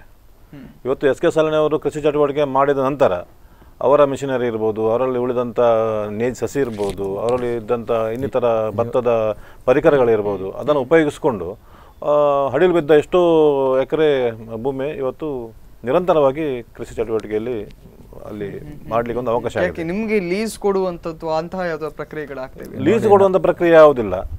ಒಬ್ಬ ಕೃಷಿಕ ಒಂದು ಊರಿನಲ್ಲಿ ಒಬ್ಬ ಮಾದರಿ ಕೃಷಿಕ ಇದ್ರೆ ಆ ಸುತ್ತಮುತ್ತಲಿನ ಸಾಮಾನ್ಯ ಕೃಷಿಕರಿಗೆ ಅದೊಬ್ಬ ಬಹಳ ಉಪಕಾರ ಆಗ್ತದೆ. ಮಿಷನರಿ ಇರ್ಬೋದು. ಈಗಿನ ಕಾಲಘಟ್ಟವೇ ಆ ರೀತಿ ಆಗಿದೆ. ಅವರ ಮನೆಯಲ್ಲಿ ಮಾಡೋದಿಲ್ಲ ಮಾರ ಗೆದ್ದೆ, ಅದರ ಪಕ್ಕದಲ್ಲಿ ನಮ್ಮ ಗೆದ್ದೆ ಐತೆ, ಯಾಕೆ ಸುಮ್ಮನೆ ಮಾಡಬೇಕು, ಇರ್ಲಿ ಬೇಡ ಇಂತಹ ಒಂದು ಮನೋಭಾವ ಕೂಡ ಹುಟ್ಟುಕೊಂಡಿಲ್ಲ. ಅಲ್ಲ, ಒಬ್ಬೊಬ್ರು ಮಾಡಿ ಅದರಿಂದ ಆಗೋದು ಕೂಡ ಇಲ್ಲ, ಲಾಭ ಕೂಡ ಆಗುದಿಲ್ಲ, ಮತ್ತೆ ಅದನ್ನ ಬೆಳೆಯನ್ನು ಸಂರಕ್ಷಣೆ ಮಾಡ್ಲಿಕ್ಕೆ ಸಾಧ್ಯವೇ ಇಲ್ಲ. ಒಂದು ಏರಿಯಾದ ಒಂದು ಊರಿನ ಎಲ್ಲ ಹೆಚ್ಚಿನ ಕೃಷಿಕರು ಕೃಷಿ ಚಟುವಟಿಕೆಯಲ್ಲಿ ಭಾಗವಹಿಸಿಕೊಂಡು ಬೇಸಾಯ ಮಾಡಿದ್ರೆ ಹಂದಿರ್ಬೋದು, ಕಾಡುಕೋಣ ಇರ್ಬೋದು, ನವಿಲಿರ್ಬೋದು, ಮಂಗ ಇರ್ಬೋದು, ಎಲ್ಲರೂ ಸೇರಿ ಅದನ್ನು ಸ್ವಲ್ಪ ನಾವು ಸಂರಕ್ಷಣೆ ಮಾಡ್ಲಿಕ್ಕೆ ಆಗ್ತದೆ. ಒಬ್ಬ ಮಾಡುದು ಎಲ್ಲಿಯೋ ಇದ್ದ ಕಾಡಿನಲ್ಲಿದ್ದಂತ ಎಲ್ಲ ಕಾಡು ಪ್ರಾಣಿಗಳು ಕೂಡ ಬಂದ ಆ ಒಂದು ಕೃಷಿಯನ್ನ ಬೆಳೆಯುವಂತಹ ಒಂದು ಸೊಬಗೆ ಇವತ್ತಿನ ಮಕ್ಕಳಿಗೆ ಗೊತ್ತಿಲ್ಲ ಅದು ಎಷ್ಟು ಚಂದ ಅನ್ನುವಂಥದ್ದು. ಸೊ ಬಹುಶಃ ಇದೀಗ ಅದು ಯಾವ ರೀತಿ ಹಿಂದೆ ಅವರು ಮಾಡುದಿಲ್ಲ ಅಂತ ಹೇಳಿ ಇವರು ಬಿಟ್ರು, ಈಗ ಮತ್ತೆ ಅವರು ಮಾಡ್ತಾ ಇದ್ದಾರೆ ಅಂತ ಹೇಳಿ ಇವರು ಮಾಡ್ಲಿಕ್ಕೆ ಆರಂಭ ಪಡ್ತಾ ಇದ್ದಾರೆ. ಹಾಗೆ ನನಗೆ ಕೂಡ ನಾನು ಕೂಡ ಮಾಡ್ತೇನಲ್ಲ, ಈಗ ಜನರು ಇವರಿಗೆ ಅಗತ್ಯ ಇಲ್ಲ, ಆದರೂ ಅಲ್ಲಿಂದ ಬಂದು ಇಷ್ಟು ಎಲ್ಲ ಬೇಗ ಎಲ್ಲರೂ ನೇಜು ಕೂಡ ಹಾಕ್ಲಿಲ್ಲ, ಏನಾಗ್ಲಿಲ್ಲ. ನಮ್ದು ನಾಳೆಗೆ ಮುಗೀತದೆ ನಮ್ದೆಲ್ಲ ಸಾಗುವಳಿ. ನಮ್ದಾಗ ನೇಜಿ ಹೆಚ್ಚಾಗ್ತದೆ. ನೇಜಿ ನಿನ್ನೆ ಒಬ್ಬರಿಗೆ ಎಲ್ಲ ನನ್ನನ್ನೇ ನೇಜಿ ಕೊಟ್ಟು ನನ್ನನ್ನೇ ಟಿಲ್ಲರ್ನಲ್ಲಿ ನಾನು ಉಳಿಸ್ಕೊಡ್ತೇನೆ. ಇವತ್ತು ಬೇರೆಯವರಿಗೆ ನೇಜಿ ತೆಗಿತಾ ಇದ್ದಾರೆ, ಅವರು ಕರೆದಿದ್ದಾರೆ. ನಾಳೆ ಕಂಡ ಹದ ಮಾಡಿ ನಾನೇ ಕೊಡೋದು. ನೇಜಿ ನನ್ನದು ಎಲ್ಲ. ಅವರು ಬಿತ್ತುವ ಅಂದಾಜಲ್ಲಿ ಇದ್ದರು, ನಾನೆಲ್ಲ ಅವರಿಗೆಲ್ಲ ನೇಜಿ. ಈಗ 3 ಮನೆ ಅವರಿಗೆ ನೇಜಿ ಕೊಟ್ಟು ಈಗ ಸಾಗುವಳಿ ನಾಳೆ ಅವರದ್ದು ಕೂಡ ನನ್ನೊಟ್ಟಿಗೆ ತಮ್ಮ ಕೈಯಿಂದ ಎಷ್ಟರ ಮಟ್ಟಿಗೆ ಸಾಧ್ಯ ಇದೋ ಅಷ್ಟು ನಾವು ಸಹಾಯ ಮಾಡ್ತೇವೆ. ಇವತ್ತೊಂದು ನಮ್ಮ ಇವರು ಮಗಳಿಗೆ ಶಾಂತಕನ ಶೆಟ್ರಿನಗಲಿಗೆ ಅವರಿಗೆ ಕೂಡ ಹೇಳಿದೆ, ನಿಮಗೆ ಏನಾದರೂ ಗಿಲ್ಲರ್ ಬೇಕಿದ್ದೆ ನಾನು ಗದ್ದೆ ಇದು ಅರೇಂಜ್ಮೆಂಟ್ ಮಾಡ್ತಿದ್ದೇನೆ, ನಿಮ್ಮಲ್ಲಿ ಜನ ಇದ್ದರೆ ನೇಜಿ ತೆಗಲಿಕ್ಕೆ ನೇಜಿ ಕೂಡ ಸ್ವಲ್ಪ ಜಾಸ್ತಿ ಇತ್ತು, ಇಲ್ಲದ್ರೆ ಬೇರೆಯವರಿಗೆ ಕೊಡ್ತೇನೆ ನಾನು. ಅದು ಕೂಡ ಹೇಳಿ, ಜನ ಸಿಕ್ಕುವುದಿಲ್ಲ. ಹದ ಮಾಡಿ ಕೊಡೋದಾದರೆ ನಾನು ಕೊಡ್ತೇನೆ, ಅದು ನೀರು ಇದು ಮಾಡಿ ಇಡಿ ಮಗನಿಗೆ ಹೇಳು ಅಂತ ಹೇಳಿ ಇವತ್ತು ಹೇಳಿ ಬಂದದ್ದು ಈಗ ಬರುವಾಗ. ಬಹುಶಃ ಇಂತಹ ಜಾಗೃತಿ ಕೆಲಸಗಳು ಅಥವಾ ಇಂತಹ ಮಾದರಿಯ ಕೆಲವು ವ್ಯಕ್ತಿಗಳು ಎಲ್ಲಾ ಗ್ರಾಮಗಳಲ್ಲಿ ಕೂಡ ಬರಬೇಕಾಗಿದೆ. ಯಾಕಂತ ಹೇಳಿದ್ರೆ ಇವತ್ತಿನ ಮಕ್ಕಳ ಮೆಂಟಾಲಿಟಿಗಳು, ನಾನು ಅದಕ್ಕೆ ಆಗವ ಹೇಳ್ತಿದ್ದೆ ನಿಮ್ಗೆ ಬಹುಶಃ ಅದು ಹೆಚ್ಚಾಗಿ ಗೊತ್ತಿರ್ತದೆ ಅಂತ ಹೇಳಿ. ಮಕ್ಕಳ ಮೆಂಟಾಲಿಟಿ ಅವ್ರೀಗ ವಿದ್ಯಾಭ್ಯಾಸಕ್ಕೆ ಹೋಗುದೇ ಡಾಕ್ಟರ್ ಆಗ್ಬೇಕು ಅಥವಾ ಇಂಜಿನಿಯರ್ ಆಗ್ಬೇಕು. ಮತ್ತೆ ಇನ್ನು ಮುಂದಿನ ಪೀಳಿಗೆಯಲ್ಲಿ ಅನ್ನಕ್ಕೆ ಗತಿ ಇದೆಯೋ ಇಲ್ವೋ ಅದರ ಕುರಿತಾಗಿ ಯಾರು ಕೂಡ ಯೋಚನೆಯನ್ನ ಮಾಡುವುದಿಲ್ಲ. ಇವತ್ತಿಗೆ ಪಿಜ್ಜಾ ತಿನ್ನುವವರು ಪಾಶ್ ಅಂತ ಅಥವಾ ಒಂದು ರಿಚ್ ಅಂತ ಹೇಳುವ ಆ ಒಂದು ಮೆಂಟಾಲಿಟಿ ಹುಟ್ಟುಕೊಂಡಿದೆ. ಹೋಟೆಲಲ್ಲಿ ಹೋಗಿ ಊಟ ಮಾಡುವವರು ಬಡವರು ಅನ್ನುವಂಥ ಮೆಂಟಾಲಿಟಿ ಕೂಡ ಹುಟ್ಟುಕೊಂಡು ಬಿಟ್ಟಿವೆ. പക്ഷെ ಇಂತಹ ಕಾಲಘಟ್ಟದಲ್ಲಿ ಯಾವ ರೀತಿಯಾಗಿ ಇದನ್ನೆಲ್ಲ ಸುಧಾರಿಸಲಿಕ್ಕೆ ಸಾಧ್ಯ ಅನ್ನುವಂಥದ್ದು. ಮೊದಲು ನೋಡಿ, ಕೃಷಿ ಚಟುವಟಿಕೆ ಅಂತ ಹೇಳಿದ್ರೆ 3 ಬೆಳೆ ಮಾಡ್ತಿದ್ರು. ಜೂನ್ನಲ್ಲಿ ಕಾರ್ತಿ ಬೇಸಾಯ ಮುಗಿಸಿ, ಅಕ್ಟೋಬರ್ನಲ್ಲಿ ಸುಗ್ಗಿ ಬೇಸಾಯ ಮುಗಿಸಿ, ತಿರ್ಗಿ ಜನವರಿ ಫೆಬ್ರವರಿಯಲ್ಲಿ ಕೊಳಕೆ ನೀರಾಶ್ರಯ ಇದ್ದರು ಕೊಳಕೆ ಮಾಡ್ತಿದ್ರು. ಆ ಸಂದರ್ಭದಲ್ಲಿ ನೀರಿನ ಸಮಸ್ಯೆ ಇಲ್ಲ, ಅಂತರ್ಜಲ ಅಷ್ಟು ವೃದ್ಧಿಯಾಗಿತ್ತು. ಇವತ್ತು ಒಂದು ಬೆಳೆ ಮಾಡೋದೇ ಕಷ್ಟ. ಎಸ್.ಕೆ. ಸಾಲಿನಂತ ಒಬ್ಬರು ಮಾದರಿ ಕೃಷಿಕರಿಂದಾಗಿ ಸುತ್ತಮುತ್ತಲ ಸ್ವಲ್ಪ ಜಾಗೃತರಾಗಿದ್ದಾರೆ, ಮಾಡ್ತಾರೆ. ಕೆಲ ಊರಿಗೆ ಹೋಗ್ಲಿಕ್ಕೆ ಸಾಧ್ಯ ಇಲ್ಲ. ಎಲ್ಲ ಹಡಿಲಿ ಬಿದ್ದು ದೊಡ್ಡ ಎಕರೆಗಟ್ಟಲೆ ಜಮೀನನ್ನು ನೋಡಲಿಕ್ಕೆ ಸಾಧ್ಯ ಇಲ್ಲದೆ, ಊರಿನಲ್ಲಿ ಕೂಡ ಜನ ಇಲ್ಲ. ಊರಿನವರೆಲ್ಲ ಇಲ್ಲಿ ಬೇಸಾಯದಿಂದಾಗಿ ನಮಗೆ ಜೀವನ ಮಾಡಲಿಕ್ಕೆ ಕಷ್ಟ ಅಂತ ಹೇಳಿ ಪರವರು ಹೋಗಿದ್ದಾರೆ. ಬಾಂಬೆ ಇರ್ಬೋದು, ಹೊರದೇಶ ಇರ್ಬೋದು, ಬೇರೆ ಕಡೆ ಬಿಸ್ನೆಸ್ ಎಲ್ಲ ಮಾಡಿಕೊಂಡು ಬೇಕಾದಷ್ಟು ಹಣ ಸಂಪಾದನೆ ಮಾಡ್ತಾರೆ. ನಾನು ಹೇಳೋದು, ಎಷ್ಟೇ ಹಣ ಸಂಪಾದನೆ ಮಾಡಲಿ, ಆದರೆ ನಾವು ಮೂಲ ಮನೆ, ನಾವೆಲ್ಲ ಬಂದದ್ದು ಕೃಷಿ ಕುಟುಂಬದಿಂದ. ನಾವು ಇವತ್ತು ವಿದ್ಯಾಭ್ಯಾಸ ಇರ್ಬೋದು, ನಾವು ದೊಡ್ಡ ಉದ್ಯಮ ಆಗಿರ್ಬೋದು, ನಾವು ದೊಡ್ಡ ಹೋಟೆಲ್ ಇಂಡಸ್ಟ್ರಿಯಲ್ಲಿ ಬೆಳೆದಿರ್ಬೋದು, ಆದರೆ ನಮ್ಮ ಪಂಚಾಂಗ, ನಮ್ಮ ಸ್ವಲ್ಪ ಬ್ಯಾಕಪ್ ನೋಡಿದರೆ ನಾವೆಲ್ಲ ಕೂಡ ಕೃಷಿ ಕುಟುಂಬದಿಂದ ಬೆಳೆದು ಬಂದವರು. ಕೃಷಿ ಚಟುವಟಿಕೆ ಮಾಡಿಕೊಂಡು ಶಾಲೆ ವಿದ್ಯಾಭ್ಯಾಸ ಕಲಿತುಕೊಂಡು ನಾವು ಇವತ್ತು ಒಬ್ಬ ಈ ಮಟ್ಟಕ್ಕೆ ಬೆಳೆದು ಬಂದಿದ್ದೇವೆ. ಆ ದೃಷ್ಟಿಯಿಂದ ನಾನು ಹೇಳೋದಿಷ್ಟೇ, ನಮ್ಮ ಉದ್ಯಮಿಗಳಿಗಾಗಲಿ ಯಾರಿಗೆ ಒಬ್ಬ ಸ್ಥಿತಿವಂತರಿಗೆ ಬೇಸಾಯ ಮಾಡಲಿಕ್ಕೆ, ನಮ್ಮ ಯುವಕರಿಗೆ, ನಮ್ಮ ಊರಿನಲ್ಲಿ ಇದ್ದವರಿಗೆ ಸ್ವಲ್ಪ ಸಹಕಾರ ಕೊಡಬೇಕು. ಎಸ್ ನಾನು ತಮ್ಮಿಬ್ಬರಿಗೂ ಕೂಡ ಚರ್ಚೆ ಮಾಡ್ತೇನೆ. ಒಂದು ಕರೆಯನ್ನು ಸ್ವೀಕರಿಸೋಣ, ಅದಾದ ಬಳಿಕ ಒಂದು ಚರ್ಚೆ ಮುಂದುವರಿಸೋಣ. ತಮ್ಮ ಹೆಸರು ಮತ್ತು ಎಲ್ಲಿಂದ ಕರೆ ಮಾಡ್ತಾ ಇದ್ದೀರಾ? ಹಲೋ, ತಮ್ಮ ಹೆಸರು ಮತ್ತು ಎಲ್ಲಿಂದ ಕರೆ ಮಾಡ್ತಾ ಇದ್ದೀರಾ? ನಮ್ದು ಹಾವೇರಿ ಡಿಸ್ಟ್ರಿಕ್ಟ್ ಇಂದ ಕರೆ ಮಾಡ್ತಾ ಇದ್ದೇವೆ. ಹಾವೇರಿಯಿಂದ. ಹೇಳಿ. ಇವತ್ತು ಕೃಷಿ ಎಲ್ಲಿಗೆ ಹೋಗ್ತಾ ಇದೆ, ಅಥವಾ ಪ್ಲಾಸ್ಟಿಕ್ ಅಕ್ಕಿ ಮತ್ತೊಂದು ಮಗದೊಂದು ವದಂತಿಗಳು ಬರ್ತಾ ಇವೆ, ತಾವೇನ್ ಹೇಳ್ತೀರಿ ಈ ಕುರಿತಾಗಿ? ಇದು ಪ್ಲಾಸ್ಟಿಕ್ ಅಕ್ಕಿ ಅಂತ ಬರ್ತಾ ಇದೆ ಅಲ್ರಿ, ಅದೆಲ್ಲ ಸುಳ್ಳು ಸುದ್ದಿ. ವಿರೋಧ ಪಕ್ಷದವರು ಆತರ ಇದು ಮಾಡ್ತಾ ಇದಾರೆ. ನೆಕ್ಸ್ಟ್ ಬೇರೆ ಅಲ್ಲ, ಇವತ್ತು ಹಾವೇರಿಯಲ್ಲಿ ಯಾವ ರೀತಿಯಾಗಿರ್ತಕ್ಕಂಥ ವಾತಾವರಣ ಇದೆ? ಪ್ಲಾಸ್ಟಿಕ್ ಅಕ್ಕಿ ಅಂತ ಹೇಳಿ ಅದನ್ನ ನಂಬಿಕೊಂಡು ಕೂತ್ಕೊಂಡಿದ್ದಾರಾ, ಅಥವಾ ಅದನ್ನ ನಂಬದೇ ಜನರು ಇದ್ ಮಾಡ್ತಾ ಇದ್ದಾರಾ, ಅಥವಾ ಕೃಷಿ ಯಾವ ರೀತಿಯಾಗಿದೆ ಹಾವೇರಿ ಜಿಲ್ಲೆಯಲ್ಲಿ? ಇಲ್ಲಿ ಆತರ ಏನಿಲ್ರಿ. ಹಾವೇರಿ ಡಿಸ್ಟಿಕ್ ಅಲ್ಲಿ ಆತರ ಯಾವ್ದು ಏನಿಲ್ಲ. ವಿರೋಧ ಪಕ್ಷದವರು ಈ ತರ ಸುಳ್ಳು ಸುದ್ದಿ ಹಚ್ಚಿ ಈ ತರ ಮಾಡ್ತಾ ಇದ್ದಾರೆ. ಖಂಡಿತ ಸುಳ್ಳು ಸುದ್ದಿ ಅನ್ನೋದಂತೂ ಸತ್ಯ. ಆದಷ್ಟು ನಾವು ಇವತ್ತು ಜಾಗೃತರಾಗಬೇಕಾಗಿದೆ. ಕರೆ ಮಾಡಬೇಕಾಗಿದ್ದಾರೆ ಮಾತುಗಳು. ಬಹುಶಃ ಹಾವೇರಿಯಿಂದ ಕರೆ ಮಾಡಿದ್ರು, ಇಲ್ಲ ಇದೆಲ್ಲ ಸುಳ್ಳು ಅಂತ. ಸುಳ್ಳು ಅನ್ನೋದು ಎಲ್ಲರ ಮನೆಯಲ್ಲಿ ಭಾವನೆಯಲ್ಲಿ ಕೂಡ ಇವೆ. ಆದ್ರೆ ಯಾರಿಗೂ ಕೂಡ ಅದನ್ನ ನಂಬಲಿಕ್ಕೆ ಸಾಧ್ಯವಾಗ್ತಾ ಇಲ್ಲ. ತಾವು ಕೂಡ ಇವತ್ತು ಸುಳ್ಳು ಅಂತ ಎಲ್ಲರ ಹತ್ರ ಹೇಳ್ತಾರೆ, ಆದ್ರೆ ತಾವು ಖರೀದಿ ಮಾಡುವ ಇದಾಗ್ತದೆ. ಬಹುಶಃ ಇದೆಲ್ಲ ಯಾವುದಕ್ಕೆ ಆಗ್ತದೆ ಅಂತ ನಾವು ನೇರವಾಗಿ ನೋಡ್ಲಿಕ್ಕೆ ಹೋದ್ರೆ, ಕೃಷಿಯನ್ನ ನಾವು ಬದಿಗಿಟ್ಟಿದ್ದೆ ಇದೆಲ್ಲದಕ್ಕೂ ಕಾರಣ ಅಂತ ಹೇಳ್ಬೋದು.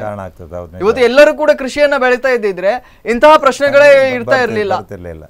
ಸೊ ಇವತ್ತು ಅನ್ನಕ್ಕೆ ಇವತ್ತು ಗತಿ ಇಲ್ಲದೆ ಬೇರೆ ಕಡೆಯಿಂದ ಕೊಂಡ್ಕೊಳ್ಳುವಂತ ಪರಿಸ್ಥಿತಿ ಬಂದಿದೆ. ಹಾಗಾಗಿ ಇವತ್ತು ಪ್ಲಾಸ್ಟಿಕ್ ಬರ್ತದೆ, ಮತ್ತೊಂದು ಬರ್ತದೆ ಅನ್ನುವಂತ ಮನೋಭಾವನೆಗಳಿವೆ ಅನ್ನುವಂಥದ್ದು. പക്ഷേ ಈ ಕುರಿತಾಗಿ ತಾವೇನು ಹೇಳ್ತೀರಾ ಸರ್? ಇವತ್ತು ಕೃಷಿ ಯಾವ ರೀತಿಯಾಗಿ ಜನತೆ ಇವತ್ತು ಅಳವಡಿಸ್ಕೊಳ್ಬೇಕಾಗಿದೆ, ಅಥವಾ ಕೃಷಿ ಯಾಕೆ ಮುಖ್ಯ ಅನ್ನುವಂಥದ್ದು?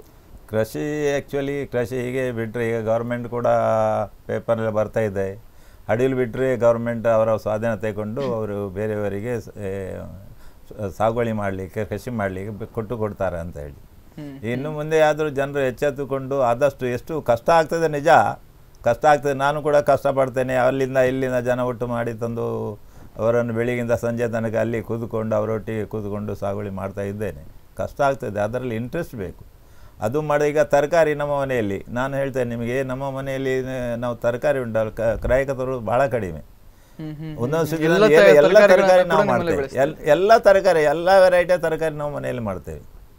ನಮಗೆ ತಿಂದು ಹೆಚ್ಚಾದರೂ ಬಂದವರಿಗೆ ಹೊರೆಯವರು ಕೊಡ್ತೇವೆ. ಎಲ್ಲ ಉಂಟು ನಮ್ಮಲ್ಲಿ. ಎಲ್ಲ ಸೀಸನ್ ಪ್ರತಿ ಸೀಸನ್ಗೆ ಚೇಂಜ್ ಆಗುವಾಗ ಈಗ ಬೇರೆ ತರಕಾರಿ ಮಾಡ್ತಾ ಇದ್ದೇವೆ. ಈಗ 2 ಮನೆ, ಇಲ್ಲಿ ಮನೆಯಲ್ಲೂ ಕೂಡ ಸ್ವಲ್ಪ, ಅಲ್ಲಿ ನಮ್ಮ ಬೆಳ್ಮಣ್ಣಲ್ಲಿ 365 ದಿನ ನಮ್ಮ ಮನೆ ತರಕಾರಿಯನ್ನು ತಿಂತೇವೆ. ಬಹುಶಃ ರಿತೇಶ್ ಶೆಟ್ಟಿ ಅವರಲ್ಲಿ ಇವತ್ತಿನ ಜನಾಂಗಕ್ಕೆ ಇದನ್ನು ತಿಳಿ ಹೇಳಬೇಕಾಗಿದೆ. ಸೊ ನಮ್ಮ ಮನೆಯಲ್ಲೇ ತರಕಾರಿ ಬೆಳೆದುಕೊಂಡು ತಿಂದರೆ ಏನೂ ಲಾಸ್ ಆಗುದಿಲ್ಲ, ಅಥವಾ ನಮ್ಮ ಜೀವನವೇ ಬರಡಾಗುದಿಲ್ಲ ಅನ್ನೋದನ್ನೇ ಇವತ್ತು ಜನತೆಗೆ ತಿಳಿಸಬೇಕಾಗಿದೆ. ಅದರಲ್ಲಿ ನನಗೆ ತುಂಬ ಆ್ಯಕ್ಚುಲಿ ನೋಡಿ, ಬೆಳಿಗ್ಗೆ ಎದ್ದು ಕೂಡ ನಾನು ನಮ್ಮ ಕೆಲಸವನ್ನೇ ಇದ್ದಾನೆ, ಅವನಿಗೆ ಹಾಗೆ ಮಾಡು ಹೀಗೆ ಮಾಡು ಇನ್ಸ್ಟ್ರಕ್ಷನ್ ಮಾಡಿ ಎಲ್ಲ ಸುತ್ತ ಬೆಳಿಗ್ಗೆ ಎಲ್ಲ ಕೃಷಿಗೆ ಹತ್ತಿರ ಹೋಗಿ ಅಲ್ಲಿ ಏನೆಲ್ಲ ಬೇಕು ಅದನ್ನೆಲ್ಲ ಅರೇಂಜ್ಮೆಂಟ್ ಮಾಡಿ ಅವರಿಗೆ ಹೇಳಿ ಅದು ಮಾಡಿ ಇದು ಮಾಡು ಅಂತೇಳಿ ಒಂದಾದ ನಾನು ಕೂಡ ಕತ್ತಿ ತಗೊಂಡೋಗಿ ನಾನು ಕೂಡ ಅದನ್ನೊಟ್ಟಿಗೆ ಕೆಲಸ ಮಾಡ್ತೇನೆ. ನನಗೆ ಅದರಲ್ಲಿ ತುಂಬ ಇಂಟ್ರೆಸ್ಟ್ ಇದೆ.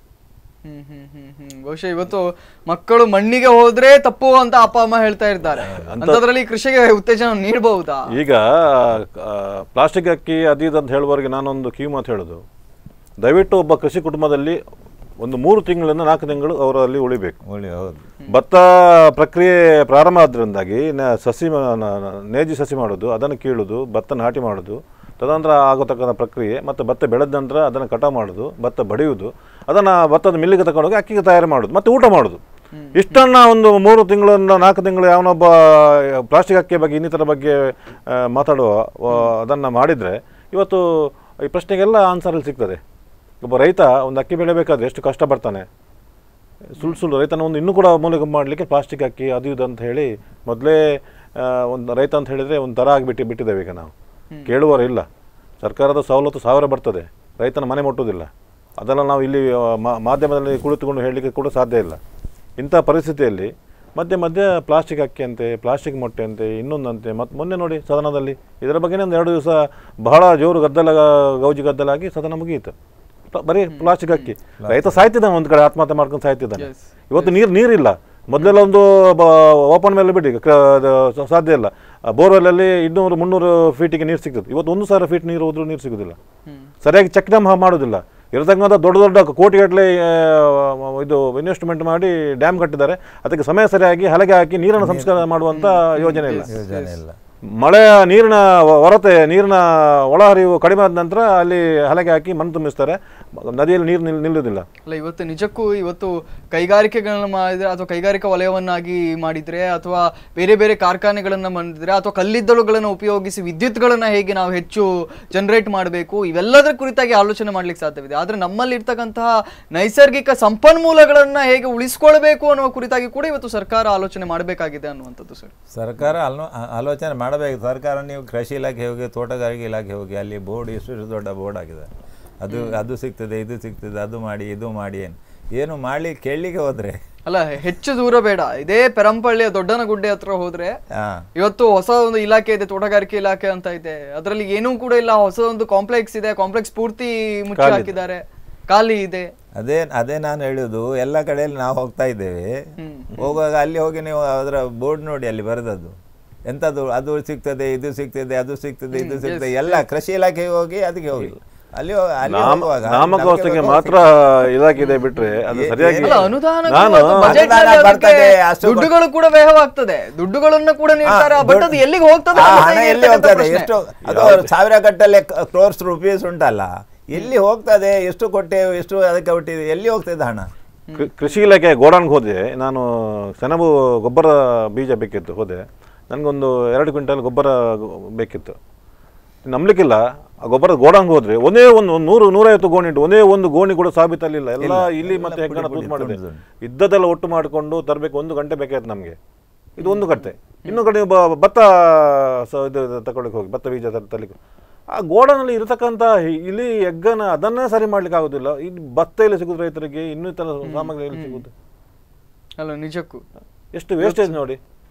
ಅದನ್ನು ನಾವೆಲ್ಲ ಮಾತಾಡ್ಲಿಕ್ಕೆ ಆಗೋದು, ಅದು ಇಲಾಖೆಯವರದ್ದು ಜವಾಬ್ದಾರಿ. ಅದನ್ನು ಅರ್ಥಕೊಂಡು ಇಲಾಖೆಯ ಮುಖ್ಯಸ್ಥರಿದ್ದಾರೆ, ಅವರು ಅದನ್ನು ಸರಿ ಮಾಡಿದ್ರೆ ಸ್ವಲ್ಪ ಆದರೂ ಅಲ್ಪ ಸ್ವಲ್ಪ ಆದರೂ ರೈತನಿಗೆ ಸರ್ಕಾರದ ಇವತ್ತು ಸಾಲ ಮನ್ನಾವನ್ನ ಮಾಡಿದ್ರೆ ಸಾಕಾಗುದಿಲ್ಲ, ಬದಲಿಗೆ ರೈತರನ್ನ ಉಳಿಸುವುದು ಹೇಗೆ ಅನ್ನೋದನ್ನ ನೋಡ್ಬೇಕಾಗಿದೆ. ಸರ್, ನಾನು ತಮ್ಮಿಬ್ಬರಲ್ಲಿ ಕೂಡ ಚರ್ಚೆಯನ್ನು ಮಾಡ್ತೇನೆ. ಒಂದು ಪುಟ್ಟ ವಿರಾಮದ ಬಳಿಕ ಇವತ್ತಿನ ಒಂದು ಕಾರ್ಯಕ್ರಮ ಮುಂದುವರಿಯುತ್ತದೆ.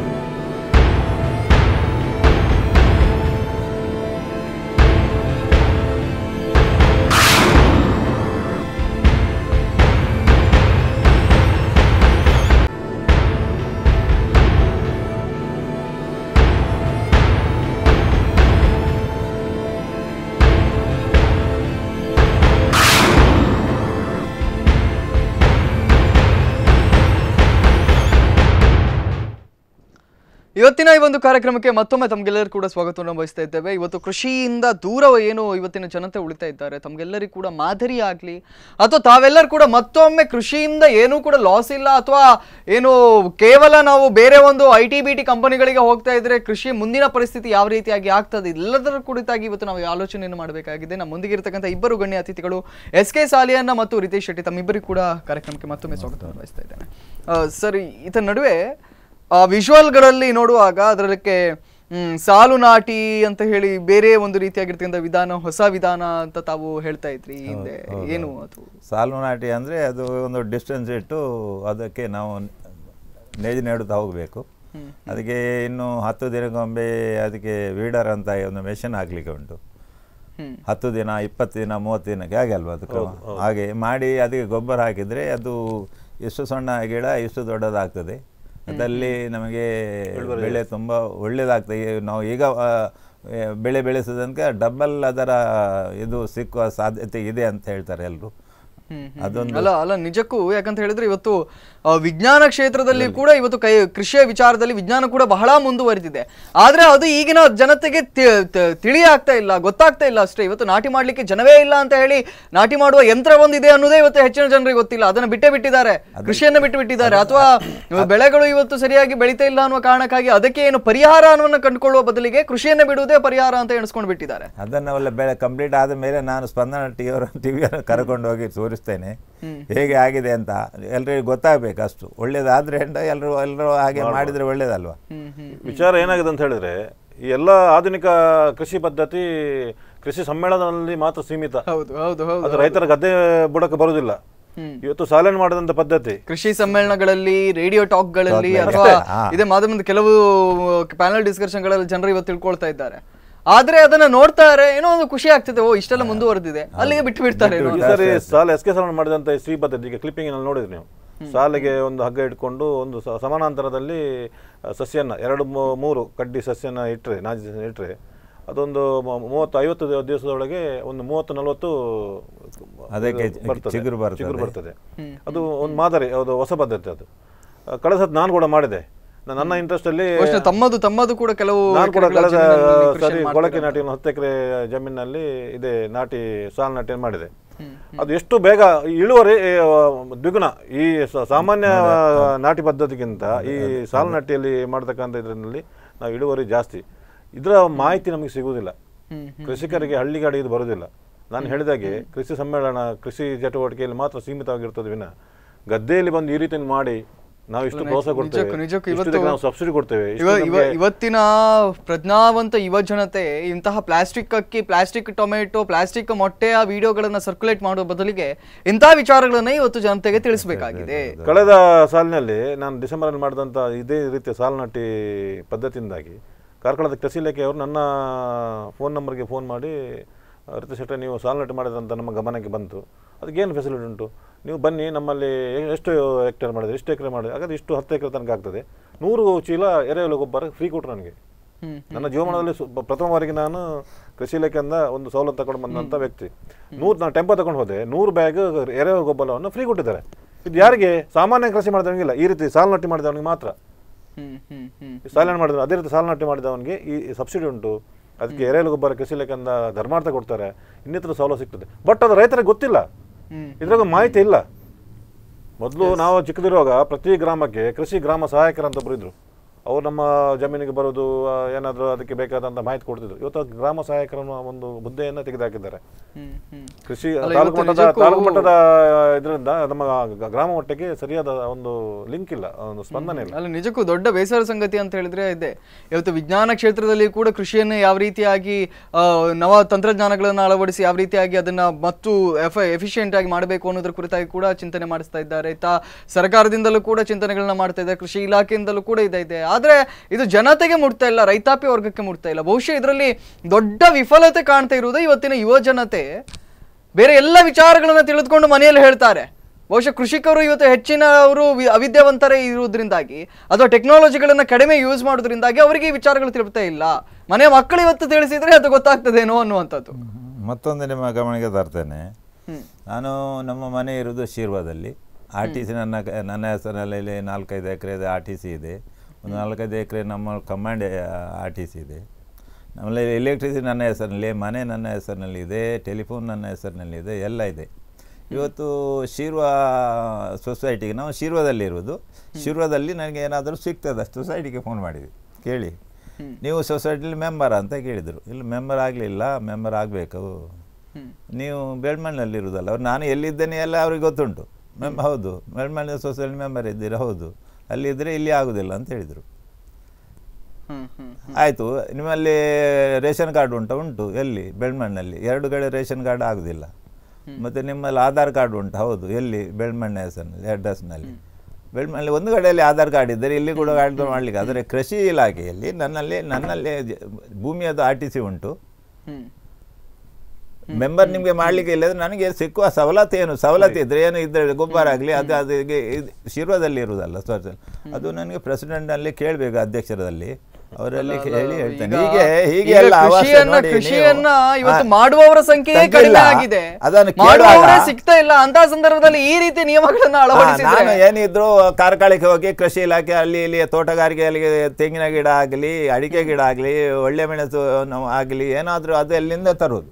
ಇಲ್ಲಿ ಇವತ್ತು ಬೇಕಂತ ಫೋನ್ ಮಾಡಿದೆ, ನಾನು ಕೇಳಿದೆ ಹೀಗೆ ಉಂಟು. ನಾನು ಶಿರ್ವಾದಲ್ಲಿ ನಮ್ಮ ಮನೆ ಕೃಷಿ ಇರುವುದು, ನಮ್ಮಲ್ಲಿ ಶಿರ್ವಾದಲ್ಲಿ ಆ್ಯಕ್ಚುಲಿ ಅಗ್ರಿಕಲ್ಚರ್ ಏನು ಮಾಡ್ತೇನೆ, ನೀವು ಇಲ್ಲಿ ಬಂದು ನೋಡಿ ನಮ್ಮಲ್ಲಿ ಎಷ್ಟು ಅಗ್ರಿಕಲ್ಚರ್ ನಾವು ಮಾಡುವಷ್ಟು ಎಲ್ಲಿ ಯಾರೋ ಮಾಡ್ತಾರೆ, ಎಷ್ಟು ಬೇಗ ಮುಗಿಯುದು. ಕಂದಾಯ ಕಟ್ಟು ಶಿರ್ವಾದಲ್ಲಿ ಅವರು, ಗದ್ದೆ ಇರುವುದು ಶಿರ್ವಾದಲ್ಲಿ, RTC ಎಲ್ಲ ಶಿರ್ವಾದಲ್ಲಿ ನನ್ನ ಹೆಸರಿನಲ್ಲಿ ಇದೆ. ಅಲ್ಲಿಂದ ಏನು ಪ್ರಯೋಜನ ಮಾತ್ರ ಬರುವುದಿಲ್ಲ. ಕೇಳಿದರೆ ಅದು ಹಾಗೆ. ನಾನು ಅವರಲ್ಲಿ ಕೇಳ್ತೇನೆ, ನಮ್ಮ ಅಧ್ಯಕ್ಷರಲ್ಲಿ ಕೇಳಿ ನಿಮಗೆ ಹೇಳ್ತೇನೆ ಅಂತೇಳಿ. ಅಧ್ಯಕ್ಷರು ಬೇರೆ ಏನೂ ಅಲ್ಲ, ಬಹುಶಃ ಇವತ್ತು ಸರ್ಕಾರಗಳು ಕೂಡ ಈ ಕುರಿತಾಗಿ ನಿಗಾವನ್ನು ವಹಿಸ್ತಾ ಇದೆ. ಚೂರು ಉದಾಸೀನ ಅಷ್ಟೇ, ಅಧಿಕಾರಿಗಳು ಚೂರು ಉದಾಸೀನವನ್ನ ಬಿಟ್ಟು ಮೈ ಕೊಡವಿ ಎದ್ರೆ ಎಲ್ಲವೂ ಕೂಡ ಸಾಧ್ಯವಿದೆ ಅನ್ನುವಂಥದ್ದು. ಇವತ್ತು ಕೃಷಿ ಮಾಡುವವರು ಸಿಗ್ತಾ ಇಲ್ಲ, ಕೃಷಿಯನ್ನ ಹುಡುಕಬೇಕು, ಕೃಷಿ ಮಾಡಿ ಅಂತ ಇವತ್ತು ಒಂದು ಕಡೆಯಲ್ಲಿ ಇದೇ ರಾಜಕಾರಣಿಗಳು ಮೈಕ್ ಎದುರು ಕೂತ್ಕೊಂಡು ಹೇಳ್ತಾರೆ. ಇಲ್ಲಿ ಬಂದು ನೋಡಿದ್ರೆ ಇಲ್ಲ, ನಿಮ್ ರೇಷನ್ ಕಾರ್ಡ್ ಅಲ್ಲಿದೆ, ಇಲ್ಲಿ ಮಾಡ್ಲಿಕ್ಕೆ ಸಾಧ್ಯವಿಲ್ಲ. ರೇಷನ್ ಕಾರ್ಡ್ ಎರಡು ಕಡೆಯಲ್ಲಿ ರೇಷನ್ ಕಾರ್ಡ್ ಆಗ್ತದೆ ಕೇಳಿದೆ, ಆಧಾರ್ ಕಾರ್ಡ್ ಎರಡು ಅಡ್ರೆಸ್ ಅಲ್ಲಿ ಆಗ್ತದಾ? ಆಗುದಿಲ್ಲ ಅಲ್ವಾ? ಅಲ್ಲ, ಬಹುಶಃ ನೀವು ಇದೇ ಕೆಲವು ಸುಮಾರು 50-60 ವರ್ಷಗಳ ಹಿಂದೆ ಹೋದ್ರೆ ಆ ಸಂದರ್ಭದಲ್ಲಿ ಈ ಜಮೀನುಗಳನ್ನ ತಮ್ಮ ಮನೆಯವರಿಗೆ ಜನರು ಅಥವಾ ಹಿರಿಯರು ವಹಿಸಿಕೊಡುವಾಗ ಆ ಸಂದರ್ಭದಲ್ಲಿ ಶಿರ್ವಾ, ಬೆಳ್ಮಣ್ಣು ಅನ್ನುವಂತ ಗ್ರಾಮಗಳ ಆ ಒಂದು ಬಾರ್ಡರೇ ಇರ್ಲಿಲ್ಲ. ಕೃಷಿಕರನ್ನ ಇದಾದ ಮೇಲೆ ಇವರು ನಿರ್ಮಿಸಿಕೊಂಡದ್ದು. ಇವರು ಮಾಡಿದ ತಪ್ಪಿಗೆ ಇವತ್ತು ಕೃಷಿಕರು ಇವತ್ತು ಪಶ್ಚಾತ್ತಾಪವನ್ನು ಪಡಬೇಕಾಗಿದೆ ಅನ್ನುವಂಥದ್ದು. ಸರಿ, ಈ ವ್ಯವಸ್ಥೆಗಳನ್ನೆಲ್ಲ ಕಂಡಾಗ ತಮಗೇನು ಅನ್ನಿಸ್ತದೆ? ಈ ವ್ಯವಸ್ಥೆ ಕಂಡಾಗ ಅನಿಸುವುದು ಅಂತ ಹೇಳಿದ್ರೆ, ನಮಗೆ ಈ ವ್ಯವಸ್ಥೆ ಎಲ್ಲ ನೋಡಿ ನಮಗೆ ಬೇಸರ ಆಗಿ ಬಿದ್ದಿದೆ. ಕೃಷಿ ಚಟುವಟಿಕೆ ಬೇಡ ಅಂತ ಆಗಿದೆ. ಈಗ ನಾವೀಗ ಬೇರೆ ಸ್ವಲ್ಪ ನಮಗೆ ಬೇರೆ ಆದಾಯ ಇರೋದ್ರಿಂದಾಗಿ, ನನಗೆ ಆಗಲಿ SK ಸಾಲಿನ ಆಗಲಿ, ನಮಗೆ ಸ್ವಲ್ಪ ಇದರಲ್ಲಿ ಏನಾದರೂ ಬೇರೆ ಬಂಡವಾಳ ಹಾಕಿ ಆದರೂ ಕೃಷಿಯನ್ನು ಮುಂದುವರಿಸ್ಕೊಂಡು ಅಂತ ಉಮೇದು ಉಂಟು, ನಮಗೆ ಉಮೇದುವರೆಗಿದೆ. ಬರೀ ಕೃಷಿಯನ್ನೇ ನಂಬಿಕೊಂಡವ ಅವ ಆತ್ಮಹತ್ಯೆ ಮಾಡಬೇಕು. ನೋಡ್ತಿರಲ್ಲ, ಈಗ ಒಬ್ಬ ಬೋರ್ ಓಡಿಸ್ತಾನೆ, ಫೇಲ್ ಆಗ್ತದೆ, ಅವ ಅದಕ್ಕೂ ಸಾಲ ಮಾಡಿರ್ತಾನೆ, ಅದ್ರ ಜೊತೆಯಲ್ಲಿ ಜನರಿಗೆ ಒಂದು ಇದಾಗ್ಲಿ ಅಂತ ಹೇಳಿ ತಾವು ಮಾಡ್ಕೊಂಡು ಹೋಗ್ತಿದ್ದಾರೆ, ತಾವು ಅವರ ಉದ್ಯಮಿಗಳು. ಆದ್ರೂ ಕೂಡ ಜನರಿಗೆ ಒಂದು ಆದರ್ಶದಾಯಕವಾಗ್ಲಿ ಅಂತ ಮಾಡ್ತಾರೆ. ಆದ್ರೆ ಖಂಡಿತ ತಾವು ಹೇಳಿದಾಗ ಆಚೆ ಭಾಗದಲ್ಲಿ ಕೃಷಿಯನ್ನೇ ನಂಬಿ ಬದುಕುವವರಿಗೆ ಇಂತಹ ಸಮಸ್ಯೆಗಳಿಂದಾಗಿ ಅವರು ಆತ್ಮಹತ್ಯೆಯನ್ನು ಮಾಡಿಕೊಳ್ತಾ ಇದ್ದಾರೆ. ನನ್ನೊಂದು ನಿದರ್ಶನ ನೋಡಿ, ನಾನು ಮಾಡಿದ ಜಮೀನಲ್ಲ, ನನ್ನ ಅಜ್ಜ ಮಾಡಿದ, ಪೂರ್ವಿಕರು ಮಾಡಿದ ಜಮೀನನ್ನು ನಾನು ಮುಂದುವರ್ಸ್ಕೊಂಡು ಹೋಗ್ತಿದ್ದೇನೆ. 2 ಬೆಳೆ ಮಾಡ್ತೇನೆ ನಾನು, ಕಾರ್ತಿ ಮತ್ತು ಕೊಳಕೆ 2 ಬೆಳೆ ಮಾಡ್ತೇನೆ. 10 ಎಕರೆ ನಾನು ಕೃಷಿ ಮಾಡ್ತೇನೆ. ನಮ್ಮ ಪರಿಸರದಲ್ಲಿ ನಾನು ಕೃಷಿ ಮಾಡೋದು ಮಾತ್ರ ಅಲ್ಲ, ಸಾಲಾಂತರನೇ ನಾನು ಅಲ್ಲೊಂದು 10-15 ಮಂದಿ ಕೃಷಿಕರಿಗೆ ಕೊಳಕೆಯಲ್ಲಿ ಸಮೇತ ನೀರನ್ನು ಧರ್ಮಾರ್ಥ ನೀರು ಕೊಡ್ತೇನೆ. ನನಗೆ ನೀರಿಗೆ ಹಣ ಕಟ್ಟಲಿಕ್ಕಿಲ್ಲ, ಧರ್ಮಾರ್ಥ ವಿದ್ಯುತ್ ಕೊಡ್ತಾರೆ ಸರ್ಕಾರದವರು. ನಾವು 10 ಅಶ್ವಶಕ್ತಿ HP ನೀರಾವರಿಯಲ್ಲಿ ಅವರಿಗೆ ಫ್ರೀ ಕೊಡ್ತೇವೆ. ಇದರಿಂದಾಗಿ ಕಳೆದ 10 ವರ್ಷದಿಂದ ನಮ್ಮ ಸುತ್ತಮುತ್ತಲಿನ ಒಂದು 10-15-20 ಮನೆಯವರೆಗೆ ಬಾವಿಯಲ್ಲಿ ಅಂತರ್ಜಲ ಏಪ್ರಿಲ್ ಮೇಯಲ್ಲಿ ಕೂಡ 10 ಫೀಟ್ ನೀರು ಕಡಿಮೆ ಆಗುವುದಿಲ್ಲ ಬಾವಿಯಲ್ಲಿ. ಡಿಸೆಂಬರಲ್ಲಿ ನಾವು ಕೊಳಕೆ ಕೃಷಿ ಮಾಡ್ತೇವೆ. ಡಿಸೆಂಬರ್, ಜನವರಿ, ಫೆಬ್ರವರಿ, ಮಾರ್ಚ್ ಕಟಾವ್ ಆಗ್ತದೆ. ಆ ನೀರಿನ ಸಂರಕ್ಷಣೆಯಿಂದಾಗಿ ಇವತ್ತು ನಮಗೆ ನೀರಿನ ಸಮಸ್ಯೆ ಇಷ್ಟ ತನಕ ಕಂಡು ಬರಲಿಲ್ಲ. ಇದನ್ನು ಎಲ್ಲರೂ ಮಾಡ್ಬೇಕಂತ ಹೇಳೋದು ನಾನು. ಕೃಷಿ ಚಟುವಟಿಕೆ ಲಾಭದ ಉದ್ದೇಶದಿಂದ ಅಲ್ಲ. ಇವತ್ತು ನೋಡಿ, ಉಡುಪಿಯಲ್ಲಿ ನೋಡಿ, ಈ ವರ್ಷ ದಿನ ಬಿಟ್ಟದ್ದು ನೀರು ಕೊಡ್ಲಿಕ್ಕೆ ಶುರು ಮಾಡಿದ್ರು, ನೀರಿನ ಸಮಸ್ಯೆ ಶುರುವಾಯಿತು. ಸುತ್ತಮುತ್ತಲ ನಮ್ಮ ಎಲ್ಲ ಜಿಲ್ಲೆ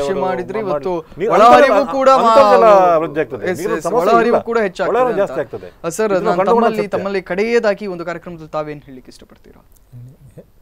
ನಾನು ಹೇಳುವುದಂದ್ರೆ ಅದೇ, ನಾವು ಪೇಪರ್ನಲ್ಲಿ ಇವರ ವಿಧಾನಸಭೆಯಲ್ಲಿ ಕೂತ್ಕೊಂಡು ಅದು ಕೊಡ್ತೇವೆ ಇದು ಕೊಡ್ತೇವೆ ಅಂತ ಹೇಳುವುದಲ್ಲ. ಜನರಿಗೆ ಎಲ್ಲಿ ಸಿಗ್ತದೆ, ಅದು ಯಾರಿಗೆ ಏನು ಸಿಗ್ತದೆ, ಅದರ ಲಾಭ ಏನು ಸಿಗ್ತದೆ ಅದು ನೋಡಬೇಕು.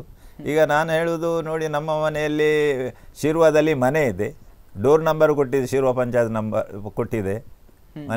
ಮನೆ ನನ್ನ ಹೆಸರಿನಲ್ಲಿದೆ, ಡೋರ್ ನಂಬರ್ ಕೊಟ್ಟಿದೆ, ಎಲೆಕ್ಟ್ರಿಸಿಟಿ ಕೊಟ್ಟಿದೆ, ಟೆಲಿಫೋನ್ ಬಿಲ್ ಇದೆ, ಎಲೆಕ್ಟ್ರಿಸಿಟಿ ಎಲ್ಲ ಇದೆ, RTC ಇದೆ. ಫೆಸಿಲಿಟಿ ಕೇಳುವಾಗ ನಾವು ಇವರ ಅಧ್ಯಕ್ಷರಲ್ಲಿ ಕೇಳಬೇಕು. ಇಂಥದ್ದೆಲ್ಲ ಕಾನೂನು ಕೇಳಿದರೆ ನಮಗೆ ತುಂಬ ಬೇಸರ ಆಗ್ತದೆ ಇಂಥದ್ದೆಲ್ಲ ಕೇಳುವಾಗ. ಹೀಗೆ ಎಲ್ಲ ಜನರು ಹೀಗೆ ಮಾಡ್ತಾ ಹೋದರೆ ಮತ್ತು ಅವರಿಗೆ ನಿರಾಸೆ ಆಗ್ತದೆ. ಇದನ್ನು ನಾವೆಲ್ಲ ಕಂಟಿನ್ಯೂ ಮಾಡಬೇಕಾ ಬೇಡ? ನಾವು ಏನು ಇದ್ದರೂ ಇಲ್ಲಿ ಕಾರ್ಕಳಕ್ಕೆ ಹೋಗಬೇಕು. ಬೆಳ್ಮಣ್ಣಲ್ಲಿ ನನ್ನ ಜಮೀನು ಇದೆ, ಅದು ಕೃಷಿ ಭೂಮಿ ಅಲ್ಲ. ತೋಟ ಮಾಡ್ತೇವೆ, ತರಕಾರಿ ಮಾಡ್ತೇವೆ, ಅದು ಬೇರೆ ವಿಷಯ.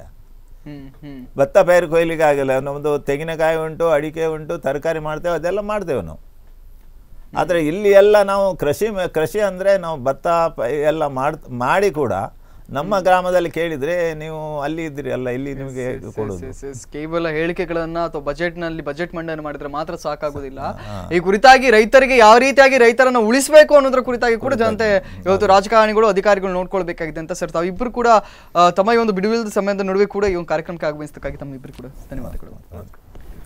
ವೀಕ್ಷಕರ, ಒಟ್ಟಾರೆಯಾಗಿ ವೀಕ್ಷಿಸಿದ್ರಲ್ಲ, ಇವತ್ತು ಪ್ಲಾಸ್ಟಿಕ್ ಅಕ್ಕಿ, ಪ್ಲಾಸ್ಟಿಕ್ ಮತ್ತೊಂದು ತರಕಾರಿ, ಮತ್ತೊಂದು ಮಗದೊಂದು ಅಂತ ಹೇಳೋ ಮೊದಲಿಗೆ ನಾವು ಎಷ್ಟರ ಮಟ್ಟಿಗೆ ಕೃಷಿಯನ್ನು ಬೆಳೆಸ್ಕೊಂಡು ಬರ್ತಾ ಇದ್ದೇವೆ, ಉಳಿಸ್ಕೊಂಡು ಬರ್ತಾ ಇದ್ದೇವೆ, ಅಥವಾ ಸರ್ಕಾರದಿಂದ ಯಾವ ರೀತಿಯಾಗಿರ್ತಕ್ಕಂಥ ನಿಯಮಗಳು ಬಂದಿವೆ, ಅಥವಾ ಇದನ್ನು ಉಳಿಸ್ಕೊಳ್ಳಿಕ್ಕೆ ಸರ್ಕಾರ ಯಾವ ರೀತಿಯಾಗಿರ್ತಕ್ಕಂಥ ಪ್ರಯತ್ನವನ್ನು ಮಾಡ್ತೇವೆ, ಇವೆಲ್ಲದರ ಕುರಿತಾಗಿ ಕೂಡ ನಾವು ಆಲೋಚನೆಯನ್ನು ಮಾಡಿ ಇಂತಹ ಮಾತುಗಳನ್ನು ಆಡಬೇಕಾಗ್ತದೆ. ಸೊ ನಿರಂತರ ಸುದ್ದಿಗಾಗಿ ನೋಡ್ತಾ ಇರಿ ಸ್ಪಂದನ.